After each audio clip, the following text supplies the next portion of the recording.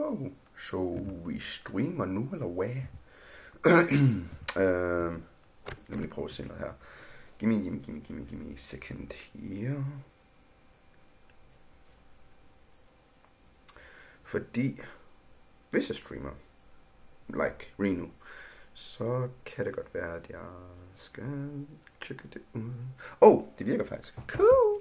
Så, hej alle sammen, der har man herovre i dag, så skal vi gå i gang med og lære wordpress. Det her, det kommer til at være en forberedelse til min praktik, der kommer til at være her til august. Så derfor så går jeg igennem de her tutorials. Det kommer til at tage 100 år, som I kan se her. Så forhåbentlig kan jeg nå det hele igennem. Jeg tror det tog omtrent 2 dage uden afbrydelser, hvis jeg skulle gå igennem det hele. Så det er sådan lidt agtigt. Og mange af de her ting her, det er jo sådan noget med mailserver og alt sådan der. Så det kan godt være, at jeg ikke ved helt om, jeg kommer til at gå igennem det hele, men nu ser vi. Så, undskyld. Så jeg tror, vi bare går i gang. Welcome again. In the previous 2 lessons, we created a custom section in the administration panel to activate a built-in contact form. And with this activation, we hooked an action for WordPress to create a custom post type for us to collect all the messages that a user will send by using the contact form that in the future we're going to create when we're going to build our front end. What we have to do now, we have to create a custom meta box to accept an input that usually is not a default input of WordPress. If we go inside this post that I created as a test, we can use the title of the post to collect the name of the user that is sending the email. We can use the body, the message, the standard visual editor of WordPress to collect the actual message that it's going to send. And now we need a custom element. We need another field to collect the email. We want to save also that data. WordPress gives us the ability to create a custom meta box to create whatever data and save whatever data to all the posts or pages or custom post types that we want. So let's take a look on how to do it. Let's access our text editor and let's stay for now in the file custom-post-type.php because also the By the way, I kan følge, hvad jeg laver herude på meta box, even if it's not strictly related to the custom post type, this meta box is strictly related to the contact custom post type that I created. And also in this case, I don't want to create the action here. I don't want to add the action if the contact form is not active. So also in this case, I have to put the hook of the action inside the if statement to check if the user wants actually the contact form. So let's scroll down until the end of our code. Let's create a comment here and let's write contact meta boxes. Because maybe in the future we could extend, if you want, you could extend this functionality. You could extend form by collecting the phone number or the business name or whatever other field you want to collect in your backend. You can totally do it with the same functionalities that we're going to take a look now, that we're going to use right now. So let's start by creating a custom function called, as usual, a unique name. So sunset underscore add underscore meta underscore box. This is pretty generic, so let's use sunset underscore contact underscore add meta box. Brackets, no parameter needs to be passed. Curly brackets, let's open the curly brackets. And inside here, we can write the code to activate a custom meta box. To activate the custom meta box, we have to use a pre-built functionality of WordPress that, as usual, if you already notice right now, WordPress uses the function's name basically identical to the action that you want to achieve. So also in this case, it's going to be add meta box because of course we want to create a meta box, so the function is called add meta box. Pretty straightforward. The first parameter is the string ID. Is really important because it's, as usual, the unique ID that we're going to use to update our meta box to retrieve whatever information is inside this meta box. So let's use this ID. In this case, it's going to be add meta to activate a custom meta box. To activate the custom meta box, set underscore contact underscore add meta box. Brackets, no parameter needs to be passed. Curly brackets, let's open the curly brackets. And inside here, we can write the code to activate a custom meta box. To activate the custom meta box, we have to use a pre-built functionality of WordPress that, as usual, if you already notice right now, WordPress uses the function's name basically identical to the action that you want to achieve. So also in this case, it's going to be add meta box because of course we want to create a meta box, so the function is called add meta box. Pretty straightforward. The first parameter is the string ID. Is really important because it's, as usual, the unique ID that we're going to use to update our meta box to retrieve whatever information is inside this meta box. So let's use this ID as contact underscore email. The title is the title that is going to appear in the actual box that is going to be generated inside our backend. So inside here, user email, uploader. The callback function, also this one really important, because without the callback function we cannot generate any code, we cannot put any HTML. So the callback function has to be a unique callback function, and in this case it's sunset underscore contact underscore email. The screen option gives us the ability to print a meta box inside whatever post, page, or custom post type we want to put our meta box. So in my case, I want this meta box inside the contact sunset custom post type, and I know that the actual ID of my custom post type is sunset contact, so I have to just print this one in the screen, sunset contact.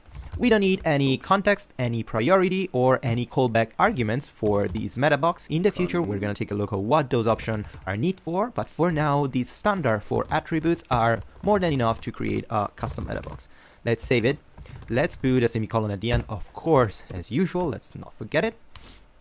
And this function is pretty much it. So now with this function we activated the code of the meta box. Now we have to create the callback function to actually generate, as usual, the HTML that is going to be inside our administration panel.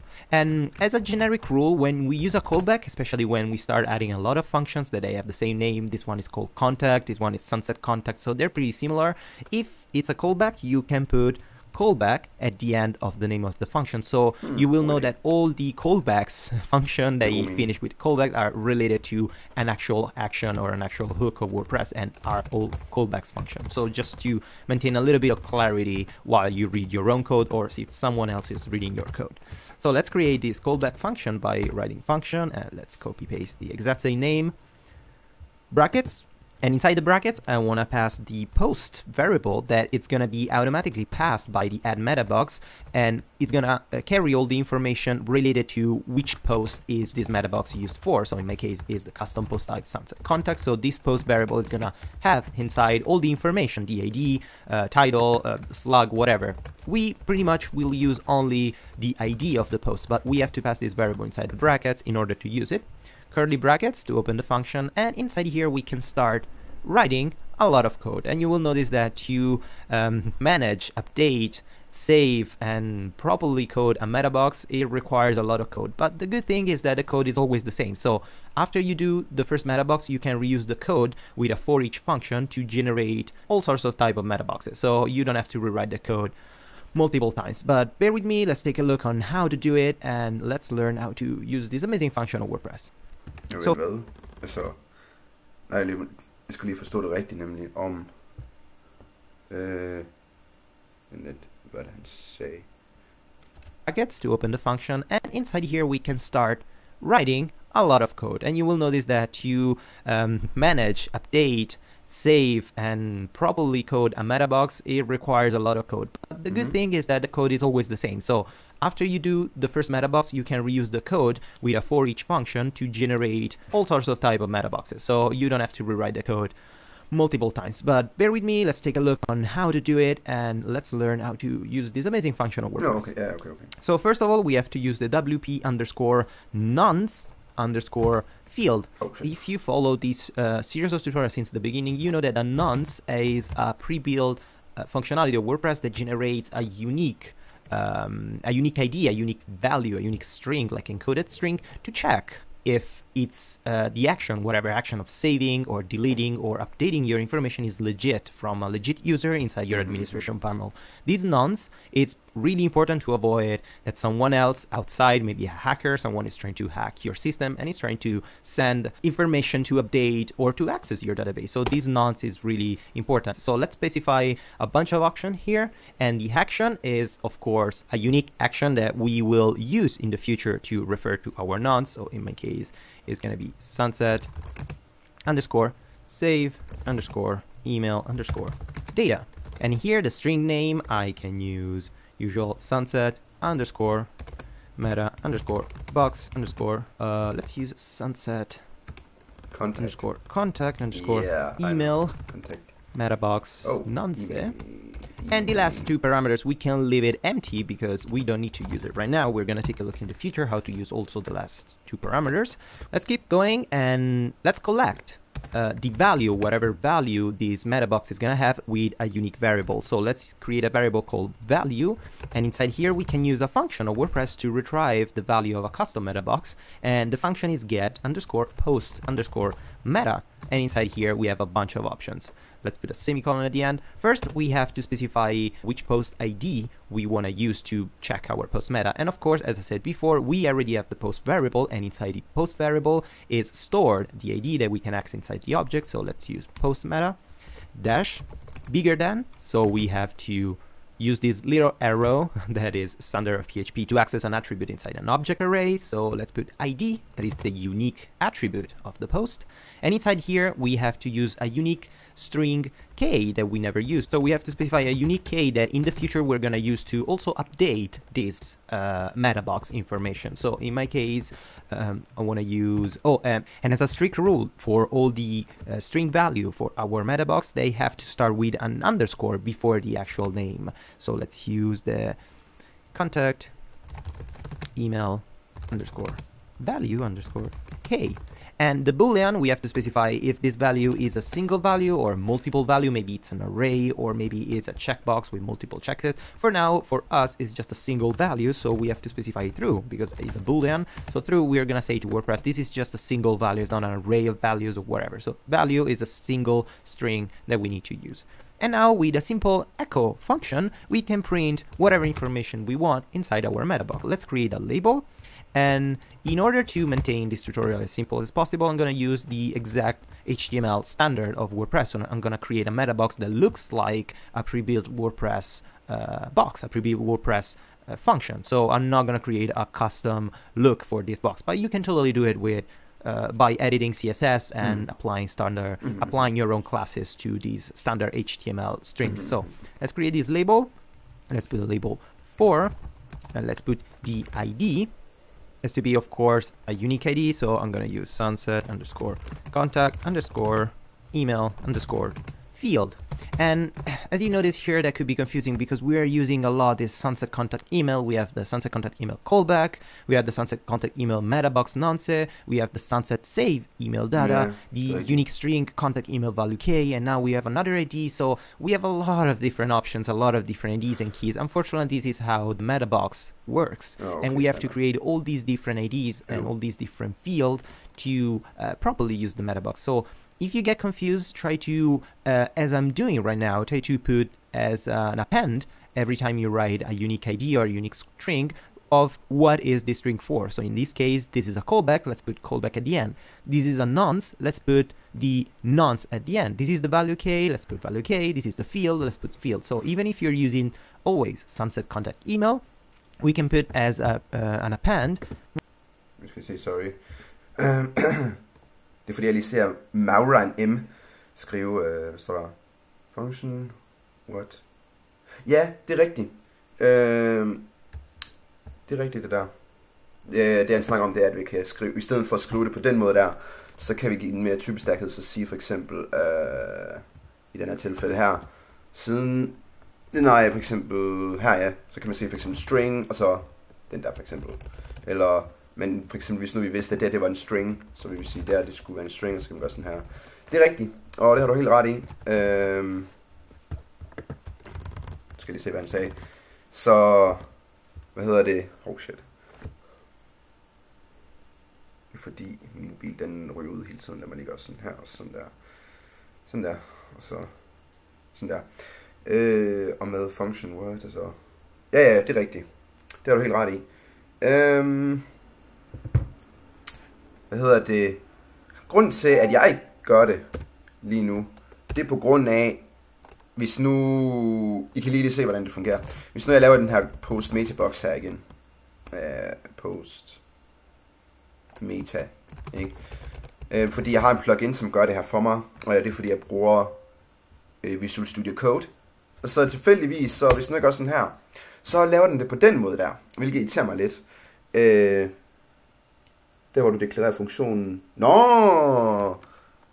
Okay, det er der du mener. Okay. Ja. Ja, du mener her for eksempel, så skal den hedde string. Problemet er dog her, i det her tilfælde her, det er, at jeg ikke helt ved, hvad post har for en type af, af variabel. Så det er lidt svært for mig lige at vide, om hvad for en funktionalitet det er.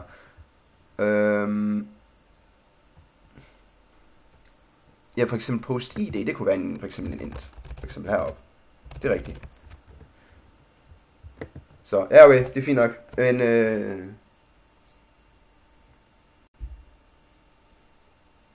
ja. Det var bare, det er et fint tip det der faktisk. Det er rigtigt.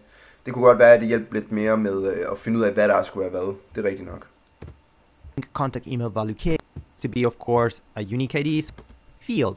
And as you notice here, that could be confusing because we are using a lot this sunset contact email. We have the sunset contact email callback. We have the sunset contact email meta box nonce. We have the sunset. Jeg kunne også lave en get type. Ja, okay. Ja, for at finde ud af, hvad det kunne man også faktisk. Faktisk, ved du hvad, det vil jeg gøre. Lige før jeg gør noget, så skal jeg lige gøre sådan her. Save. 2 sekunder. Det vil jeg gøre sådan der.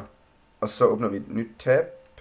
Nej, vi åbner et nyt private tab. Fordi jeg skal lige gå ind i min, localhost test. Og så hedder den der. For jeg skal lige logge ind først også. Så kan jeg faktisk godt gøre det der. Det er rigtigt. Så hvis jeg gør sådan her, og så siger vi, jeg tror det er min kode, yes. Så vi kan lige gå igennem det her, ikke resten af den her, men lige indtil han selv viser hjemmesiden, så kan jeg ligesom prøve at se, hvad det kommer til at være. Email data, the unique string, contact email value key, and now we have another ID. So we have a lot of different options, a lot of different IDs and keys. Unfortunately, this is how the meta box works, and we have to create all these different IDs and all these different fields to properly use the meta box. So if you get confused, try to, as I'm doing right now, try to put as an append every time you write a unique ID or a unique string of what is this string for. So in this case, this is a callback. Let's put callback at the end. This is a nonce. Let's put the nonce at the end. This is the value k. Let's put value k. This is the field. Let's put field. So even if you're using always sunset contact email, we can put as an append whatever type of string ID field we're using to try to keep everything as clear as possible. So let's close the echo with a semicolon. Inside here, we can put user email address, and let's close the label string. Oh shit. Semicolon, as I said before, and here we can echo again the actual input field. So let's write input type. I want this input to be email. We can use HTML5 to specify this input as to be an email, so it's gonna have its own validation even if we manually add something. If the email address is not correct, it's not a legit email address, the HTML5 field text type input type is gonna trigger an error. It's kind of like standard. You can put a standard text, but we can use HTML5 sometimes, not everywhere, but if we can use it, especially in the backend, it's a good thing. Yeah, let's put the ID, and the ID has to be identical for the ID that we specified here in the label. So it's sunset contact email field, and the name has to be identical to the ID. And the value, now we can put finally the value that we retrieved before the get post meta, the actual value key that is connected to our post. Of course, in the first case, in our case, it's going to be completely empty what we needed. Before printing the value, as usual here in a PHP function, we put single quote to interrupt the string of the echo. We put 2 dots to connect string and variable. You should already know that if you're following my tutorial. But instead of just printing the value here, this value can contain some weird HTML stuff. We don't really know. It's related to user input, so something that a user externally from our administration panel wrote inside this field. It's always better to escape the attribute with the pre-built functionality here to escape the attribute. So in this way, we're going to sanitize a little bit this value, and we're going to avoid to have bad surprises. As a last value, I'm going to use a pre-built value of WordPress that is usual standard WordPress meta box input value, and it's the size of 25. So I'm specifying the size of this input field. Let's close the input with a / and this bigger than symbol and semicolon at the end. So in this way, we're going to sanitize a little bit this value, and we're going to avoid to have bad surprises. As a last value, I'm going to use a pre-built value of WordPress that is usual standard WordPress meta box input value, and it's the size of 25. So I'm specifying the size of this input field. Let's close the input with a / and this bigger than symbol and semicolon at the end. And we wrote the entire callback function to generate a nonce, retrieve the value that is saved inside this meta box, and printing the actual input of this meta box. Yes. Now what we have to do, we have to finally call the hook to activate this function and activate the actual add meta box. What I said before, I want the hook to be inside if contact is equal 1. So if the contact form is actually active, I can use the action to activate my function to generate the meta box. So the usual hook is add action, and the name of the action that I want to use and have to use to trigger a meta box is add _ meta _ boxes. Of course, as usual, the logic of WordPress is pretty straightforward. And inside here, as a string, as usual, I have to print. I have to put the function name that I want to call. So the sunset contact add meta box. Boom. Save it. Yes. Let's go back in our administration panel. Let's refresh whatever page. Okay. And now we have the user. Okay. Så email. Hvis det virker nu, så burde jeg kunne gøre sådan her, så lige. Det kommer sikkert errors, skal det ikke det? Nej. Det var da interessant nok. Okay. Og hvor var det, han var henne? Han var i... Hvor er han helt præcist? Han var i... Messages, ja. Altså på messages. Så burde den meget gerne være... Hernede. Nej, hvis jeg åbner... Jeg skal åbne en ny. Eller ikke åbne... Nej. Add new. Okay. Okay. Så den virker ikke helt. Jeg user mail. Den har jeg ikke her. Er der nogen, der siger noget kommentar måske? I don't get the add meta box to work on the site. That should be blah blah blah.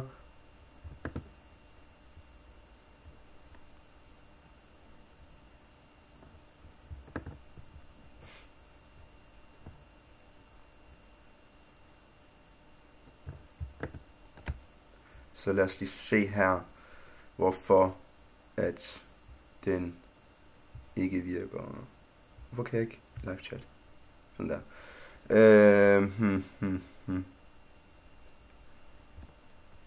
If you did that, WordPress saves your layout in a specific order no matter what. It saves that order in DBS security. Don't you know it too. Hvad?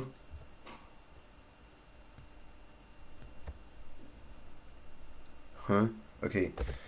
Men af den grund så virker det ikke. Så lad os lige prøve at gå tilbage til messages her.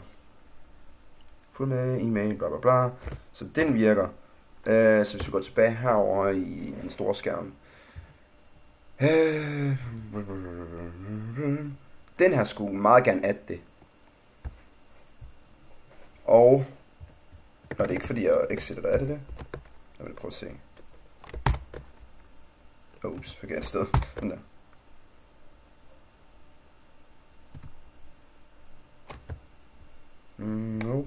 Nope. Og det er også, han havde den i... Ja, han havde den inde i hans messages. Så hvis jeg åbner for eksempel den her, så burde den meget gerne være der nu, men det er den så ikke. Så det må jeg lige finde ud af, hvorfor. Lad os se her. Add meta box. Det er det, den hedder. Det er action. Og jeg skal jo kalde på den action, right? Add action. Add meta box. Den har jeg der, ikke? Så den skulle meget gerne add den der. Okay, lad mig lige prøve at gå tilbage ind til den her side. Use and I do add hash box. Boom. Save it. Let's go back in our the sun. Nå, boxes. Ikke, det skulle give nogen forskel, men altså... Eller gør det det? Hvis det giver en forskel, så... I have no idea why. Men okay. Nope. Virker ikke. Du tilføjer flere funktioner. Du tilføjer gennem flere funktioner. Det du skal... er exit funktionerne, indtil du finder den funktion, der ikke tilføjer den action. Er det sådan, man debugger i WordPress. Jesus Christ. Okay,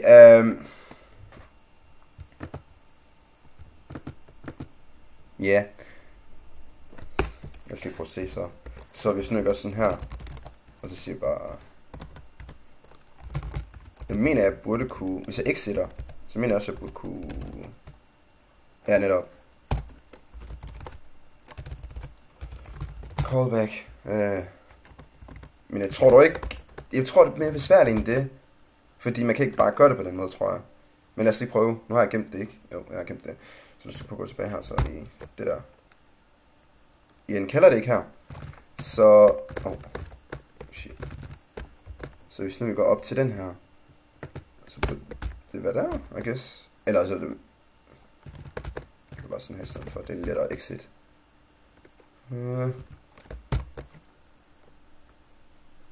Ja, fordi... Bare fordi du exitter, tror jeg ikke, at det virker på den måde. Jo, det gør det faktisk. Okay, jeg siger. Så hvis vi nu går herind, og så gør det samme. Okay. Så det ser vist ud til at... Jeg sagde WordPress, ikke WordPess, yay. Ja, sådan er det jo, når man skal til praktik jo. WordPress er grunden til, at de fleste bruger, jeg hader PHP. Jeg hader PHP.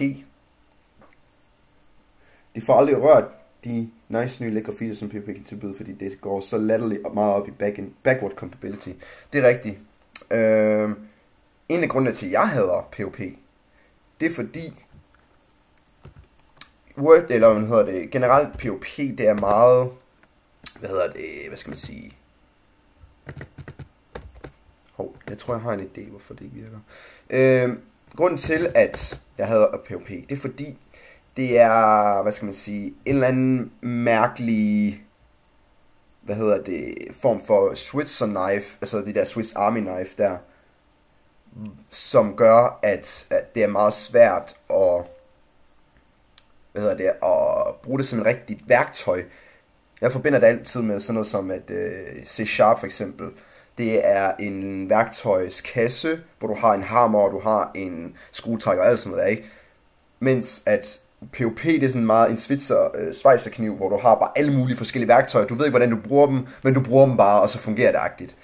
Det er sådan det, jeg sammenligner det med. C# for eksempel, det er meget nemmere at vide, hvad for nogle funktionaliteter hører til hvad, og hvordan det skal sættes op. Mens PHP, det er så meget fleksibelt og alsidigt.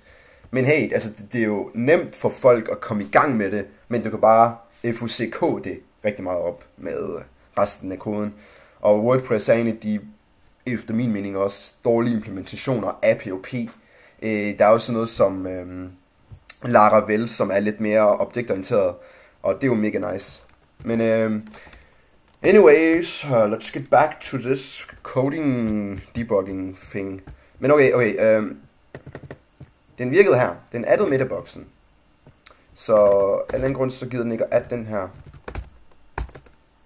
Så det er det, der er spørgsmål, for det ikke virker. Jeg kunne forestille mig, hvad er det nu, den her det var. Jeg mener, det er den. Jeg er ikke sikker. Det kan godt være den. Så lad os prøve. Ja, jeg tænkte nok. I en tidligere episode, der havde jeg den samme problem. Og jeg mener, jeg skrev den et eller andet sted heroppe. Når du ikke den der. Ja, den der.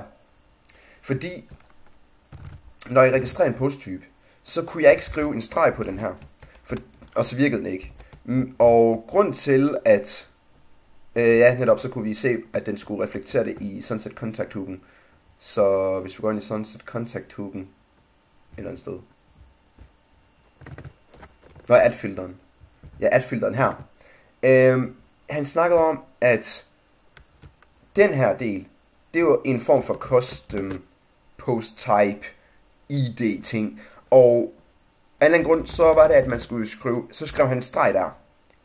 Det kan vi også se på hans kode, på hans GitHub kode, hvis folk er interesseret i det, så kan vi kigge videre på det. Men, af en eller anden grund, så da jeg skrev en streg der, så skulle den reflektere det hernede, men det virkede ikke. Så da jeg skrev det med underscore, så virkede det. Så det er noget, jeg lige skal huske mig selv på. Men nu virker det. Yes. Så det vi gør, det går tilbage igen.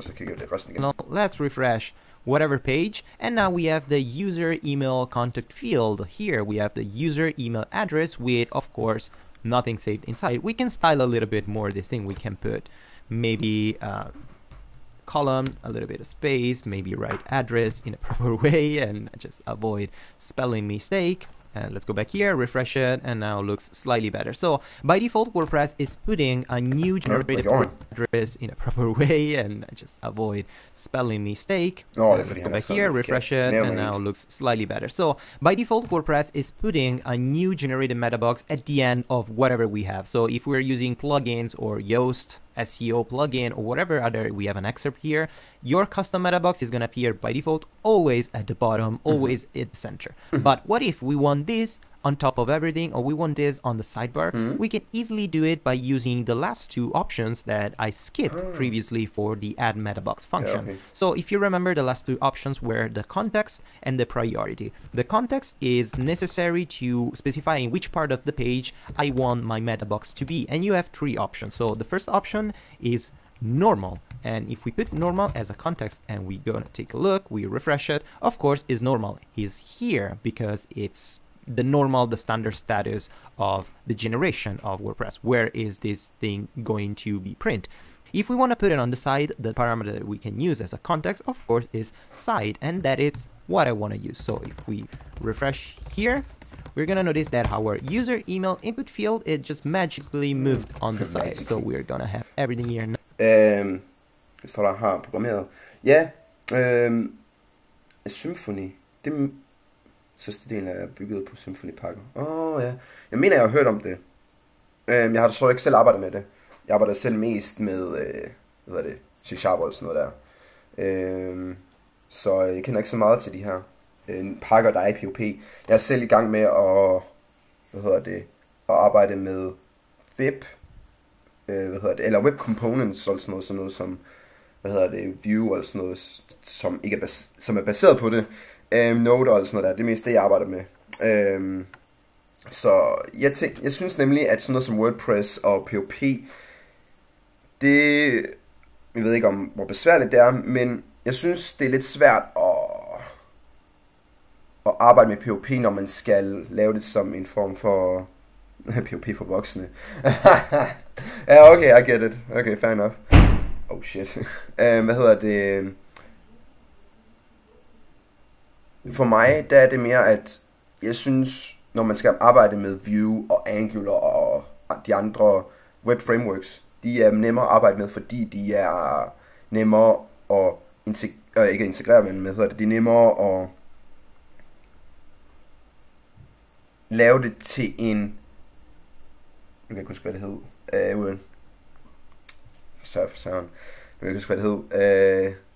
lave dem om til web components og sådan noget, så man kan lave det om til progressive web apps. Det var det, der var udtrykket her. Jeg ved ikke helt, jeg har ikke undersøgt det. Der er sikkert måder at lave, Symfony med web components, om til web components og sådan noget som progressive web apps og sådan noget der. Det ved jeg ikke helt, om man kan med PHP siden det server side, men I don't know. Og kan man godt gøre sådan noget? Ved du det egentlig? Nicely organized, and that's what we wanted.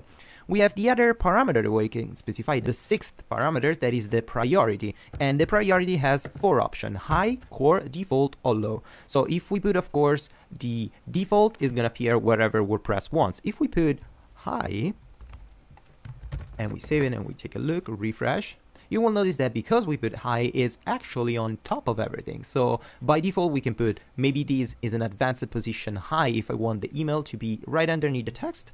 The title, I can put normal, but as I said before, I want to be on a side and on a default position. So let's put default, or we can default. Avoid to specify whatever value, because the default value of the meta box is actually default. So let's save it on the side. Let's refresh it, and it's back in this position. So you can play with these settings and functionalities and see where you want your meta box to appear, in which position. So now, of course, if you write something like alex@something.com, and we update, the post is updated with a whatever option, but here Forced nothing to gets updated, so we're losing, we're not maintaining whatever value, because of course we didn't create the actual function to save our meta box. And if you remember here in the nonce field, we specified a unique function name that is the sunset save email data. So that's what we're gonna use to save our data. And because this is generic, I wanna actually rename this to sunset save contact underscore email data, so it's more obvious. That's what I'm doing. So let's copy the string that's specified here, and let's create again a function with the same string. And inside here we can put brackets. Inside the bracket we can pass the post ID variable. Basically the nonce will pass automatically to the string the post ID of whatever post we are updating. So it's pretty good. Curly brackets, open the curly brackets, and inside here we have to do a lot of things. We have to check a lot of stuff, and it's gonna be kind of slightly confusing, but follow me. So first we have to do a lot of security tests. So we have to check with an if statement, if exclamation mark to say that he's not, if is not is set. So if he's not set, the dollar post square brackets, we have to check if the nonce is not set. So these nonce that we're generating here, this is the unique string name of the nonce. If this is not set, so we are checking if whatever post message, when we save something, when we save a post, a page, or whatever, WordPress is going to send all this information with a post method of PHP. So inside this post method, we can retrieve if this nonce that we generated here exists. And this variable is checking if this nonce is not existing. Open the curly brackets, we can just put on hard return. So we're gonna stop the function. If this meta box, the nonce meta box doesn't exist, just stop the function with a return. So we will avoid to save whatever information to update our post if this nonce it doesn't exist. So it means that the action wasn't actually launched by an administrator. The other check, oops, not a single quote. The other check that I want to do is if the nonce is valid. So I have to put another if exclamation mark to revert, of course, if it's not valid. And we can use a pre-built function of WordPress that checks automatically for us if the actual nonce that has been generated here is a valid nonce generated by WordPress and not generated manually by an hacker or another user. So let's use this function called wp underscore verify underscore nonce, and inside here we have to specify two parameters: the actual nonce that is exactly identical to this one, så the post nonce that is passing. The second value is the actual function. Okay, hold op, det der, det gider jeg ikke. Det jeg gør i stedet for, det jeg gør sådan her, så siger vi lige, vi laver det om til en variabel i stedet for post, eller nonce bare, og så siger vi sådan der. Og selvom hvis den ikke var sat den der, så ville den her også blive ikke sat. Så i stedet for at gøre det der, så siger vi bare det der. Og umiddelbart så ligner det skal være en string, så det jeg kan gøre, det er section, ja. That is saving my meta box. So is the name of this very own function. Let's put it. Oops. Give me a sec. Hvis den der ikke er sat, så kan jeg fortsætte. Yeah. Here. And of course, also if the WP verify nonce returns false, so is not. Og så skal vi have den her contact, save, contact, email that. Yes. Så det vi gør sådan her, så siger vi ding, ding, ding.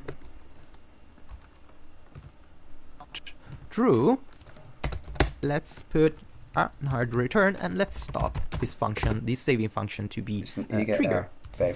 The other check that I want to do, I want to verify if this is an autosave or is a manual save, because if you know WordPress, sometimes while you're editing a blog post, if you spend a lot of time here and you write stuff, WordPress sometimes will you will notice maybe a little icon that it's saving the draft. So for us, it's saving multiple revisions of the same post. This is really useful, but maybe for this email, we don't want to actually save this information if it's an autosave, if it's not something that the user is actually clicking on the save button. So we can check if is defined and the global variable, it's a global value specified by WordPress at the beginning. This global variable is doing underscore autosave, and double ampersand is doing autosave is actually specified, it actually exists. So if it's defined and it's something here, so it's not false, it's not like completely empty, we have to return it. So it means that if WordPress is doing the autosave and it's saving by itself the information, we don't want to save the meta box, so return it. Of course, you can totally remove this one if you want also the meta box to be saved automatically with the autosave, but as a safety precaution, it's better to avoid it. The other check, we have to, before saving, we have another couple of checks. So we have to check if the user has the actual permission to write, to update, and to change the options of whatever information inside this meta box. So let's check for user's permission with if, exclamation mark, as usual, to check if is not. We can check with a pre-made function. Jeg tror, jeg vil komme til at refaktorere den her, fordi det lyder lidt målbararbejde, det der. Det vi kunne gøre, det er at tage alle de her funktionaliteter, og så sætte dem i en variabler, og så lave en if-sætning. Det er måske lidt bedre, hvad hedder det, code-wise. Måske ikke så meget readability-mæssigt, men det er i hvert fald lidt lettere at så holde styr på det, i stedet for at 10 if-sætninger på den måde. Function of WordPress if a user, the current user, has the ability, the capability of editing a post. So we can check it with a function called current, maybe right, current underscore user underscore can. So if the user can, as a first parameter, edit underscore the post, and the second parameter has to be the post ID that we're passing. So we're checking if the user can edit this post, and we're putting the exclamation mark to say if the user cannot edit this post. Also in this case, let's put on hard return to fulfill this saving application. Okay, now what we have to do, finally, we have to retrieve the data that has been passed. So also in this case, we have to put an if is set. So we're checking again inside the post variable of PHP if it's set our field, whatever field we're putting here, and the field has to be the exact same ID that is specified in the input, or the ID or the name. These two parameters should be always identical. So let's grab the name, ID, whatever is the same. So if is not set this thing, we can also in this way. Okay, lad mig prøve at scrolle op så. Post. Den der, og så tager vi fielden, hvis den fielden ikke er sat.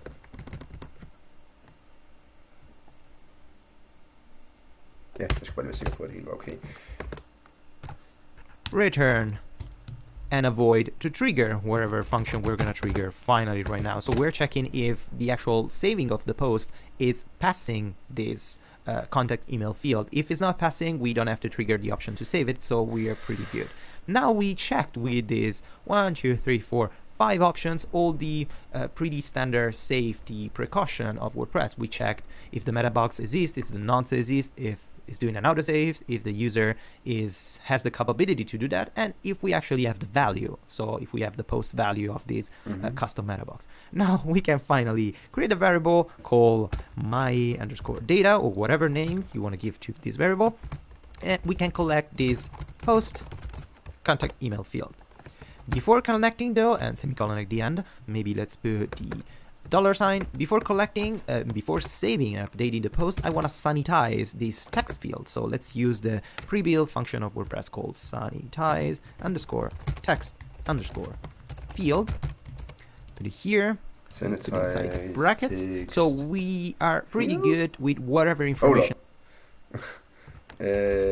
Sanitize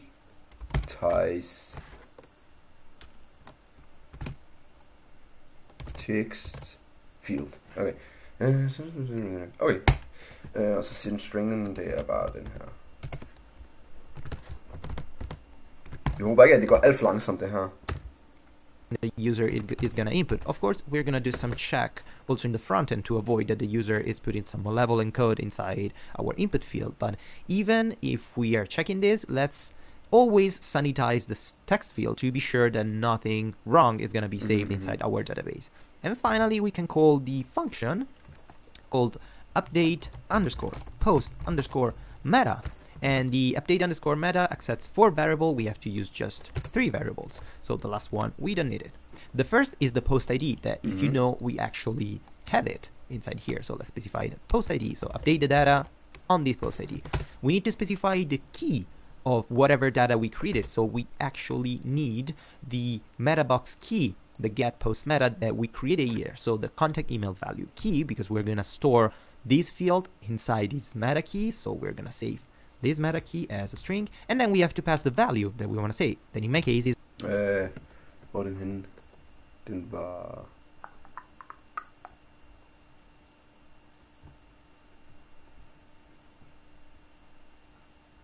Nu skal jeg se, om jeg kan finde den. Hvad hedder det? Hvor er den henne? Og jeg kan også bare gøre sådan her. Kontakt. E-mail. Right? Nå, jeg kan også bare sige value key. Value key. There we go. Sådan er der. Så det vi gør, det gør sådan her. Boom, boom, boom, boom.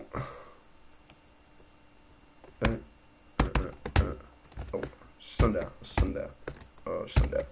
Yes. The variable myData that contains the email information, and semicolon at the end. Finally, now we have to create a hook to save the post. And also in this case, I want to put this action inside the if statement here to be sure that this action is not going to be useful or usable if the contact form is not active. So let's call add action, and this action is gonna be triggered during the save underscore post timing of WordPress, and the action that I want to call, of course, is the saving function that I just created, the sunset save. Put it here as a string, saves contact email data, and semicolon at the end. Så vi tager den der, og så går vi lige op. Så vi er også snart færdige med den her tutorial.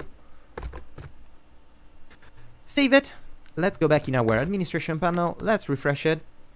Let's write alex@something.com update, and the post as updated, and we have finally the email here. So if we refresh, we go back here, we go back inside, we have the information here. So we finally after all these checks created a meta box with a custom value, a custom information, and we are storing this meta box with this post. So this meta box belongs to this post. We go back here, after all these checks, we have the let's write alex@something.com update, Okay.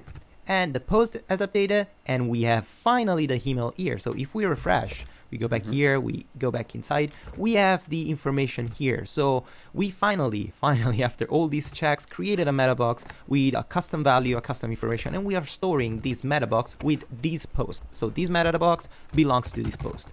So what I want to do now to conclude, I want to print the email information, the email address here in the column. To do that, it's pretty simple. I need just basically to reuse this code that I'm using to retrieve the data. So let's copy these, and let's go in the section. Oh shit, sorry. Retrieve the data. So let's copy these. Så hvis vi går ned til get post meta.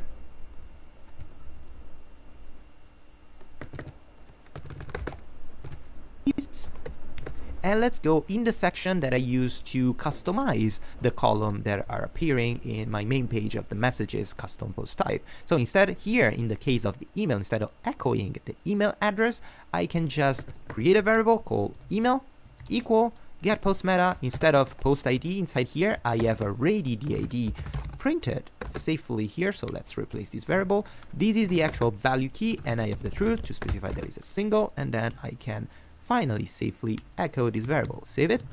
Let's go back in our... Vent. Jeg blev lige distracted for a moment. Okay, så siger vi bare echo. Nå, ikke e-mail. E-mail, sådan der. And then I can finally safely echo this variable. Save it.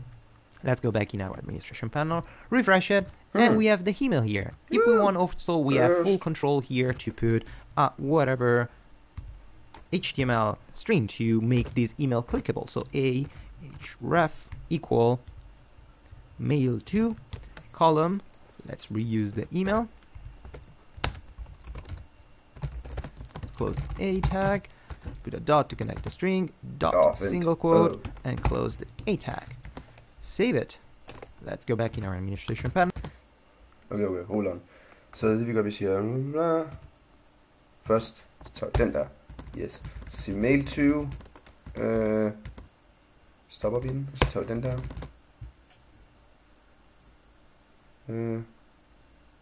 Og så siger vi punktum der, og så siger vi, jeg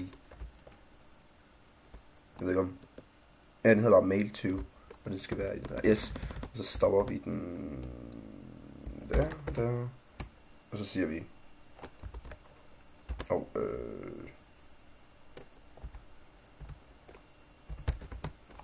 e-mail igen, e-mail. Sådan der. Yes. Så. Hey. Der. And close the A tag. Save it. Let's go back in our administration panel, refresh it, and now this one is linked that it's connected directly. Stop. Ja, det er fordi jeg stoppede. Jeg glemte at stoppe der. Sådan der. Bam. Så. Nu burde det meget gerne virke.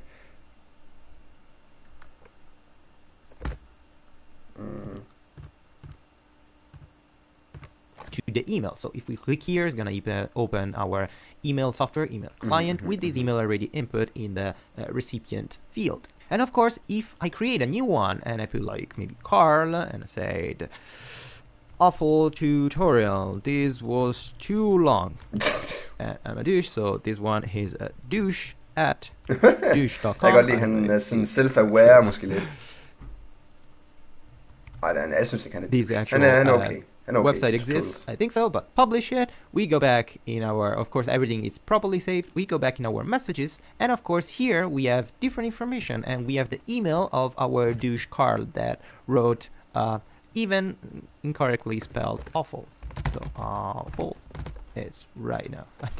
Sorry guys, I don't know how to write anymore. Anyway, you notice here we created a custom meta box to store our email address, and we're printing this custom meta box outside. So now you have the knowledge to create inside your custom post type whatever information you want to save, and you want to give the user the ability to save, and then you can use this information and print it also as columns outside, so you can completely customize the experience of your custom post type. So it's pretty much it for Inden vi slutter, så vil jeg gerne lige prøve at se, om jeg skal gøre sådan her. Og så finder vi ud af, hvad post-typen for den her, den er. Apparently, så det kan jeg ikke finde af. Jeg har en anden idé. Vi kan bare sige echo i stedet for. Så echo vil den bare. In before everything breaks. Eller apparently not. Huh, interesting. Okay, så vi skal bare ikke sætte igen. Jeg ved, der var dump. Det kan man altid gøre også. Okay, lad os prøve en gang til.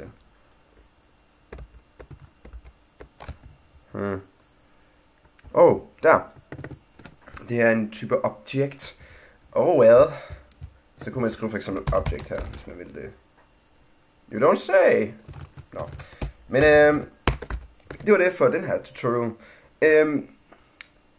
I forhold til Maurens tanker om, at han undgår PVA'er.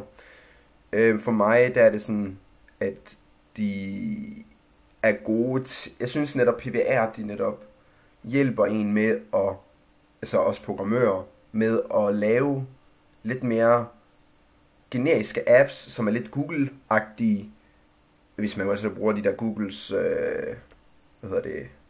temaer, som de tilbyder.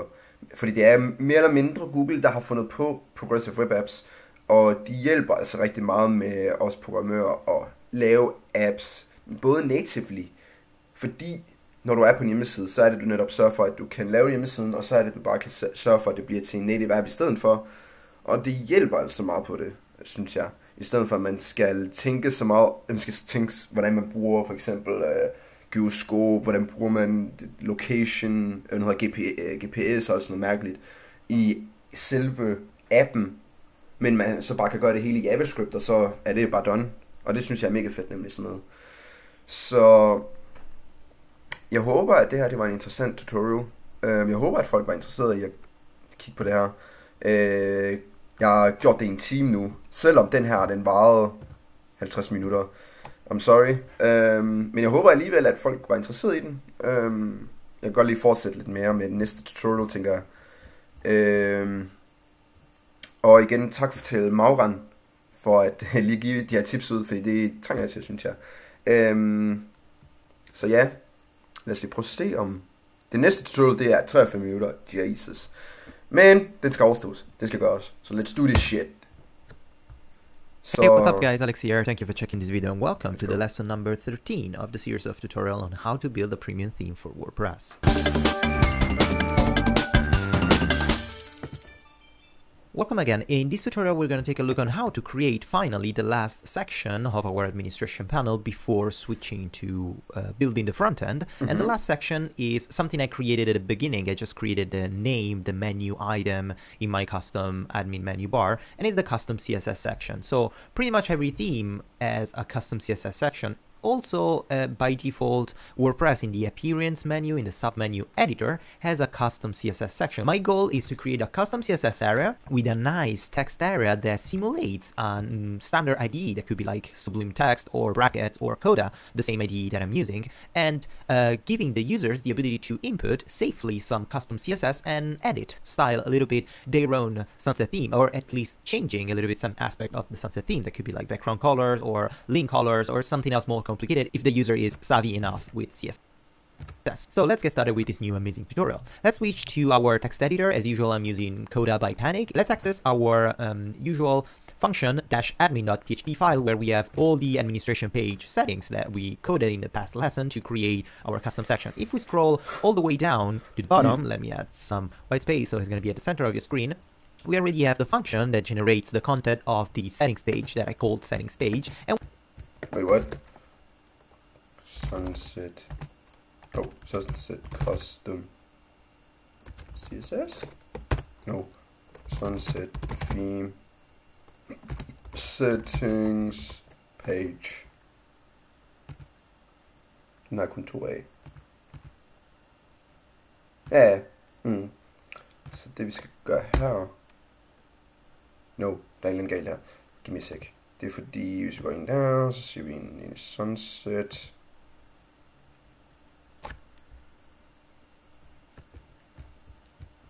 Custom CSS. Ja, okay, det passer helt fint. Det passer. Fordi så er det vi netop herinde siger bare Custom CSS. Selvfølgelig echoer det. Så kan vi bare lige gøre sådan her. Damn. Godt, tak. Så lad os lige tage tilbage til tutorialen. we have just the sunset custom CSS, an H1 echo that I'm echoing inside this page, as you can see here. What I want to do, I want to exactly do what I did for the last few pages, just simply requiring a custom template, a custom PHP file with all the settings that I want. So I can simply copy this code, remove all the space that I don't need, paste it here, indent the brackets, and change the name of this file. So sunset. Wait, what? No. I'm going to use custom-CSS. Save it. Let's go back in our file view and let's Sunset custom CSS. Custom CSS. To S'er, tak. Sådan der. There we go. grab, for example, the sunset contact form, and let's duplicate this file. Let's name this file with sunset custom-CSS. Access the file, change the title sunset. Sunset custom CSS. Custom CSS, all uppercase. Here we can leave everything. We have to change a little bit these two parts, but before changing, we have to create the specific settings fields and the specific setting action, so we will know which ID and unique name we have to call in this section. So let's go back to the function-admin.php. Let's scroll back up to the section, to the function called sunset custom settings, and in here we have all the separated, nicely separated with our comments for the sidebar option, the theme support options, and the content form options. What I want to do, I want to recreate the basically exact same thing for that I did for the contact form option, so I can register a new settings before let's boot. Wait, what?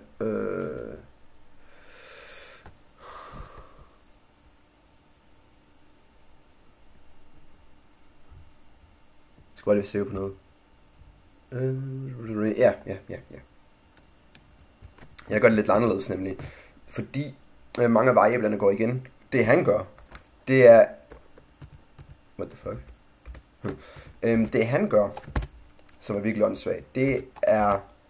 Han copy-paster det samme igen og igen. Jeg har gjort det lidt mere convenient for mig selv og så lave det. Så det vi gør, det vi bare gør sådan her. Op til her. Lidt lettere. Så siger vi lige her noget biom, og så siger vi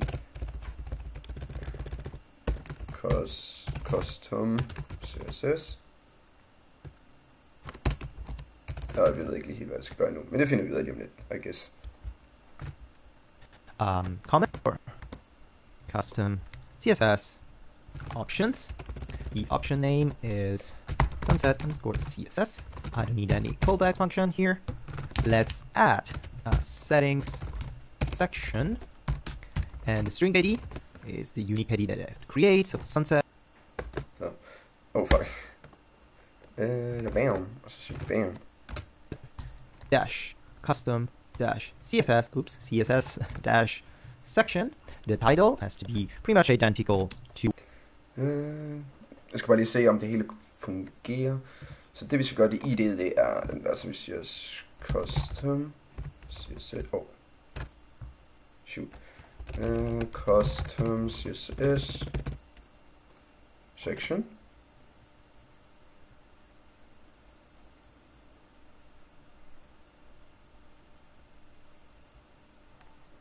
Det skal de have rettet på det her. Men det gør lige senere. Og så custom CSS. Det er meget lettere det her. Whatever we want, but in our case we are manually writing the title of the page, so we can use the same title or just something that it's useful for us to remember, to remind us what were we doing in this section. The callback function, we have to create a callback function, and I'm going to call it sunset custom CSS section underscore callback. And as usual, with single quote, because it has to be a string, and the page that I want to print this new section has to be the same page that I'm writing this code, so the sunset custom CSS page. So I actually don't remember the ID of the page is this one. So what I'm gonna do, I'm gonna search for this function, sunset theme, the next page, and I'm gonna check where I'm calling this function. So this function is generated here inside the applicat sunset. Ja, så det er bare CSS. Fordi det er sat submenu page, det ligger oppe bag. Yes, så det er rent nok det jeg skrev. Let's go. CSS page, so I can copy this ID, that is the ID of the submenu page, scroll back down to my new settings section and input here the string page. So sometimes it's normal to get lost in your own code, especially if you're creating a lot of different functions, a lot of different settings. This is confusing. This is really confusing. So always try to name your functions with a logic. So if a function is a callback, just callback. If you're registering an option settings, just put options at the end of the unique ID. So it will be kind of easier to read it even after a couple of weeks or a month, or maybe next year you decide to update this whole theme. At least it's better understandable even for yourself. So here, just to check, let's check the ID of the previous page. Yes, it's this one, so we're good to go. And as last option, we have to create a settings field that I have to use to save and register my custom field that is going to be the custom text data where a user is going to write his own CSS. So here, as an ID, as usual, custom-CSS, the title, insert your custom CSS callback, sunset underscore custom underscore CSS underscore callback, and the page as usual is the same page here. The section is the section that I just generated, so it's the unique ID that I created here, and I don't need to pass any arguments of array, so boom, semicolon at the end. And we created also the settings field with custom CSS callback. Now I have to create these two callback functions, so let's check this callback function here. And we can copy this, and we can copy also these other one, because are the two that I'm really interested in too. So let's copy this. Let's go down here. Maybe no, let's maintain all together. So this is the contact form. Stop lagging, please. Column at the end. And we created also the settings field with custom CSS callback. Now I have to create these two callback functions. So let's check this callback function here. and we can copy this, and we can copy also this other one, because are the two that I'm really interested in too. So let's copy.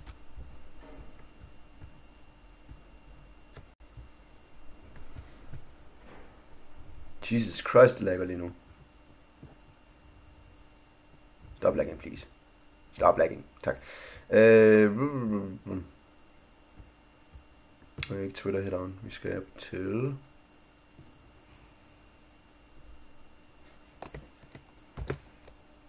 contact section. Der vi go. Og så har vi netop activate contact formen, ikke? Jo. Nej. Sådan set activate contact. Men det jeg mener jeg også har kaldt min bare contact, ikke? Jo. Jo, det er det her. Så det er de der to. Oh shit. Sådan der. Ned. Bam. This. Let's go down here. Maybe no. Let's maintain all together. So this is the contact form. Let's scroll back up here. Let's paste it here. Let's rename this section. Boom. Custom CSS callback.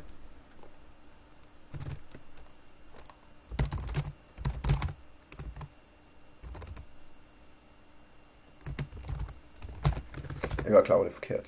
Den der, sådan der. Boom. Boom, paste it here. Let's change the echo, whatever information we want to give to the user. If we want to write a title or not, if we want to leave this section completely empty, we can just leave it empty or... Sådan der, stop. Okay. Det er mega varmt i dag, det er sindssygt. Okay, custom section callback. Section callback? Det mener jeg ikke, jeg har kaldt den. Med mig, men det kan blive brugt sikker. Ah, det er det. Og det er det også. Okay, cool, let's go. Just write a return, but if we want to use this space, we can give more information, like customize your theme with your own CSS, or maybe customize sunset theme with your own CSS. That's pretty cool, right? You read something like that and say, yeah, let's customize it. Anyway, the other function that I want to change is the sunset custom CSS callback. That is the callback function of the settings field. So I have to retrieve whatever register settings, whatever unique setting I created, and I have to print it back inside my label, text area, whatever I want. So first, let's change the variable to CSS, and let's remove the check, because I don't need to check if the options is 1, is checked, whatever is on the label. So the option that I have to retrieve, of course, is the register setting that I created before, and the unique ID that I assigned to the settings is sunset_CSS. So get option. And here I can change, for now, it's not going to be definitive, but for now I want to just show you what it's going to be. I want to just change this into a simple text area. So let's text area, CSS, and then let's close the text area. Let's write a placeholder. Sunset custom CSS. Det lægger sindssygt meget lige nu. Det er helt åndssvagt.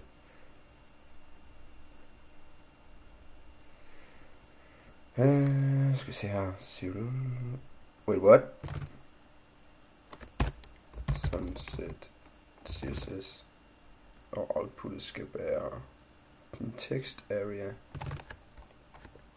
Så det vi gør, det gør vi sådan her. Sådan for text area.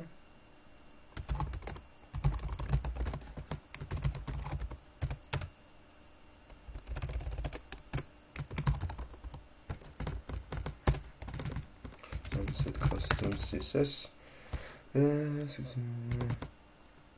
Der, punktum CSS.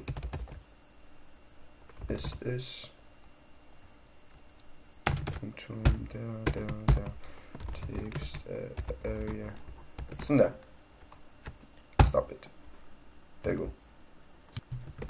And the CSS here. So I want to do a check.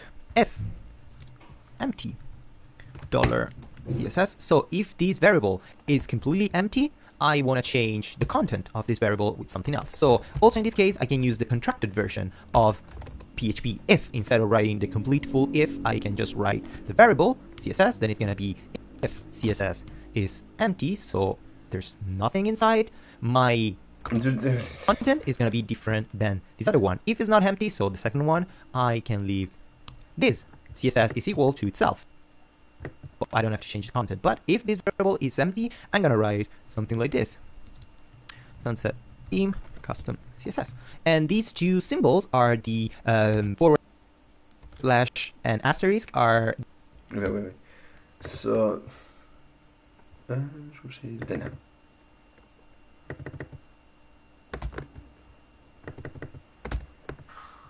Så det vi gør, det vi siger CSS, og hvis den er ikke til... Wait. Den skal ikke være lige med en, den skal bare være empty. Right? Nej. Ja, okay, det er faktisk det samme, det er lige meget. Mener meget stærkt, man kan godt på den. Okay, så siger vi bare sådan der, min.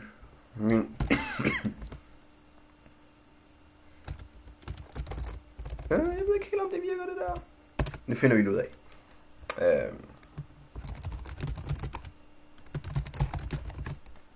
CSS, ellers så har vi bare CSS som det samme. Symbols to create a comment in a CSS file. So automatically this section is going to be pre-populated with a fake CSS comment. Let's save it. Let's go back in our administration panel. Let's refresh and see if I broke something. No, I didn't break anything, but this content form is called. Jeg tror, jeg broken det. 197. Ja, jeg tænkte nok... Oh, wait, what? Nå, er det fordi mangler den der, tror jeg. Sådan der. Maybe virker, I don't know. Hvad står der? What the hell? Okay. No such file or directory in Sunset Custom. Nå, ja, det er fordi jeg glemte at rename det. Kan vi rename den herfra? Nope, okay. Så det vi gør hende her, og så rename den. Ja, jeg skal bare lige se på det den. Sunset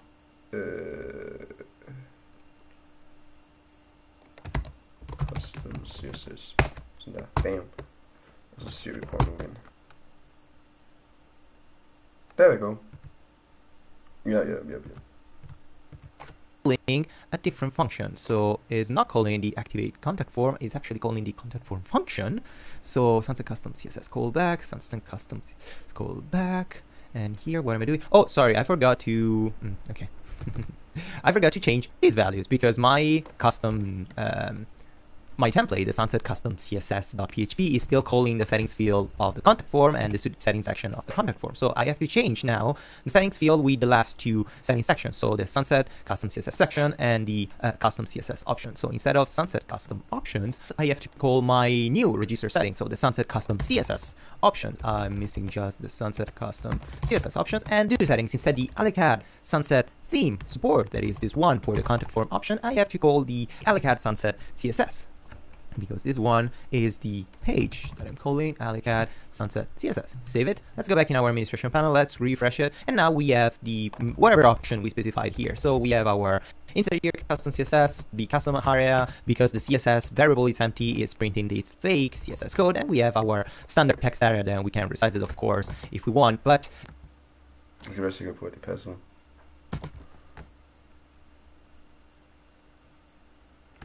Sunset CSS. Save it. Let's go back in our administration panel. Let's refresh it. And now we have the whatever option we specified here. So we have our insert here custom CSS, the custom area, because the CSS variable is empty, it's printing this fake CSS code. And we have our standard text area. Then we can resize it, of course, if we want. But it's kind of ugly. And it's not really a CSS area. It's just a really simple text area. So I can write everything. It's not recognized if I open like test. And if I open the brackets and I hit enter, and I cannot use tabs to create spaces. I have to use the spacebar, and it's kind of annoying because it doesn't have line numbers or whatever. So let's style a little bit better this text area by using an open source code to convert a text area or a div or whatever into a...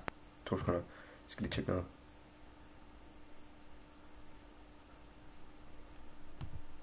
Fordi jeg vil gerne lige se, om det er rigtigt nok det der med options eller sådan noget.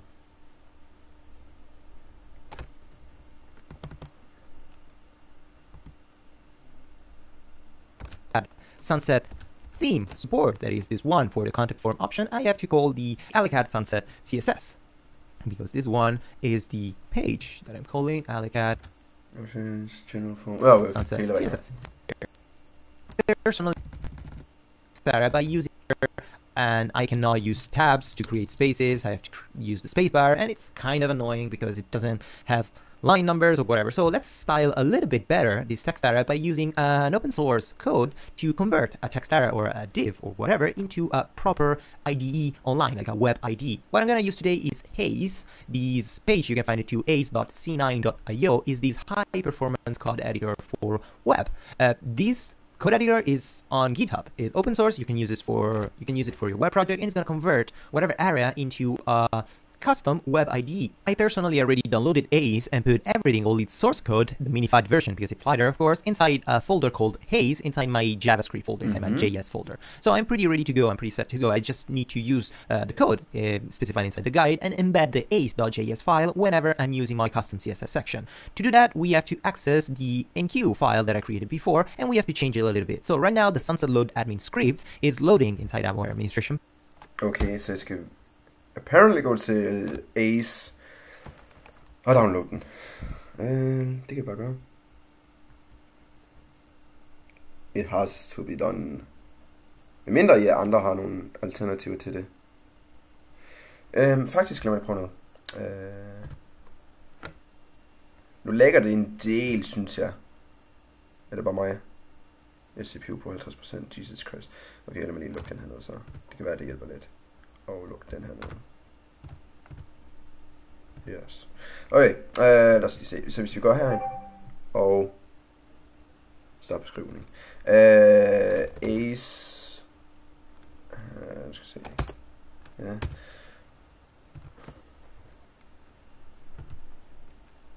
Panel, these scripts. So right now, the section specific script folder is in my JS folder. So I'm the custom C9.io.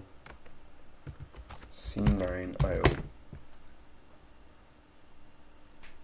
Sorry, hvis det er langsomt lige nu. Det er fordi den... Build for code. No, så det er en form for markup. Okay. I see. Så ved du hvad vi gør? Vi kan lige gå ind på Alternative to. Det er mit tip til jer derude. I kan bruge Alternative to til at kunne finde ud af det her. Så High Performance Code Editor. Okay.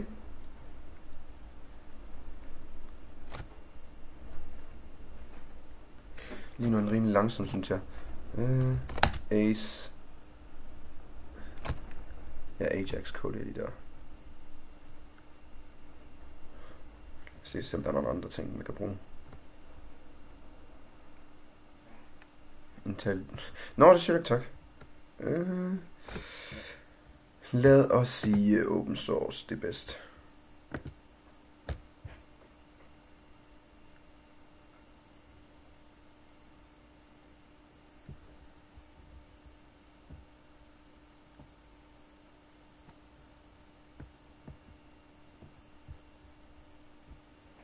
Og det er til webplatformen, så det er bedst at bruge. Vi skal også have en til webplatformen. Der. Silex. You can use it online or download it to host it yourself. Hvis nu vi siger self-hosted, så hvordan siger den det? Makita. Nå, den er blevet discontinued. It can be self-hosted, download the next version, bla bla bla. Okay. Lad os lige prøve at se på den her. Silex.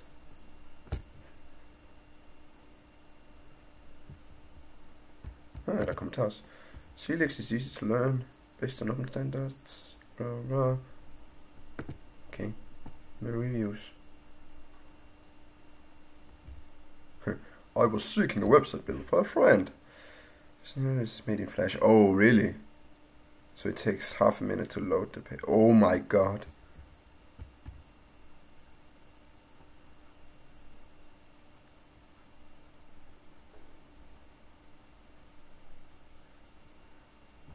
It's magic. Okay. Lyder vist til, at Ace det er det bedste lige indtil videre. Hvis det har det lavet i freaking Flash. Oh, I see now. Yes, yes, I see what it is. Ja, free website builder. Så kan man bygge hjemmesider. Der, lad os se. Free OSS. Time to learn the basics. 4 timer. Okay.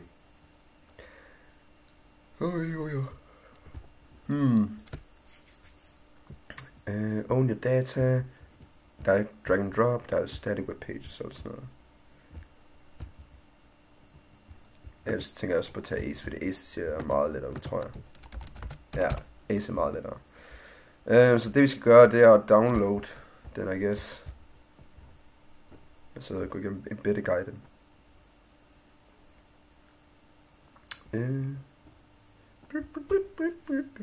Nå, jeg skal gå ind her.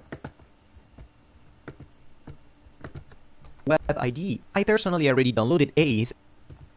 Okay. The new site needs all the information along it, blah blah blah. Okay. Ved du hvad vi gør? Vi går igennem det her. I'm still gonna do it. I don't care anymore.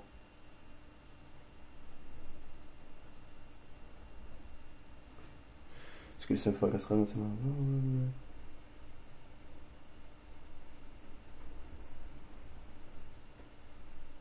Ja, okay, nevermind, sorry. Det er fordi jeg skulle lige se om der var nogle kommentarer.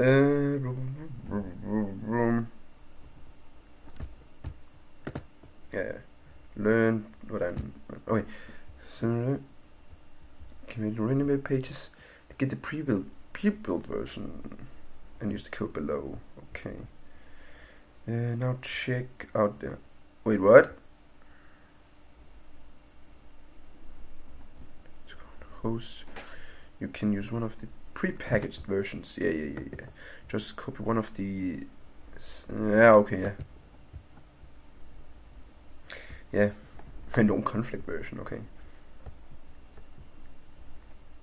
Jeg vil sige minified version, den er bedst.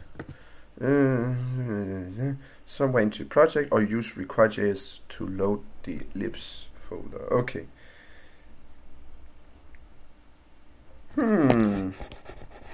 Man kunne overveje at bruge en CDN, faktisk.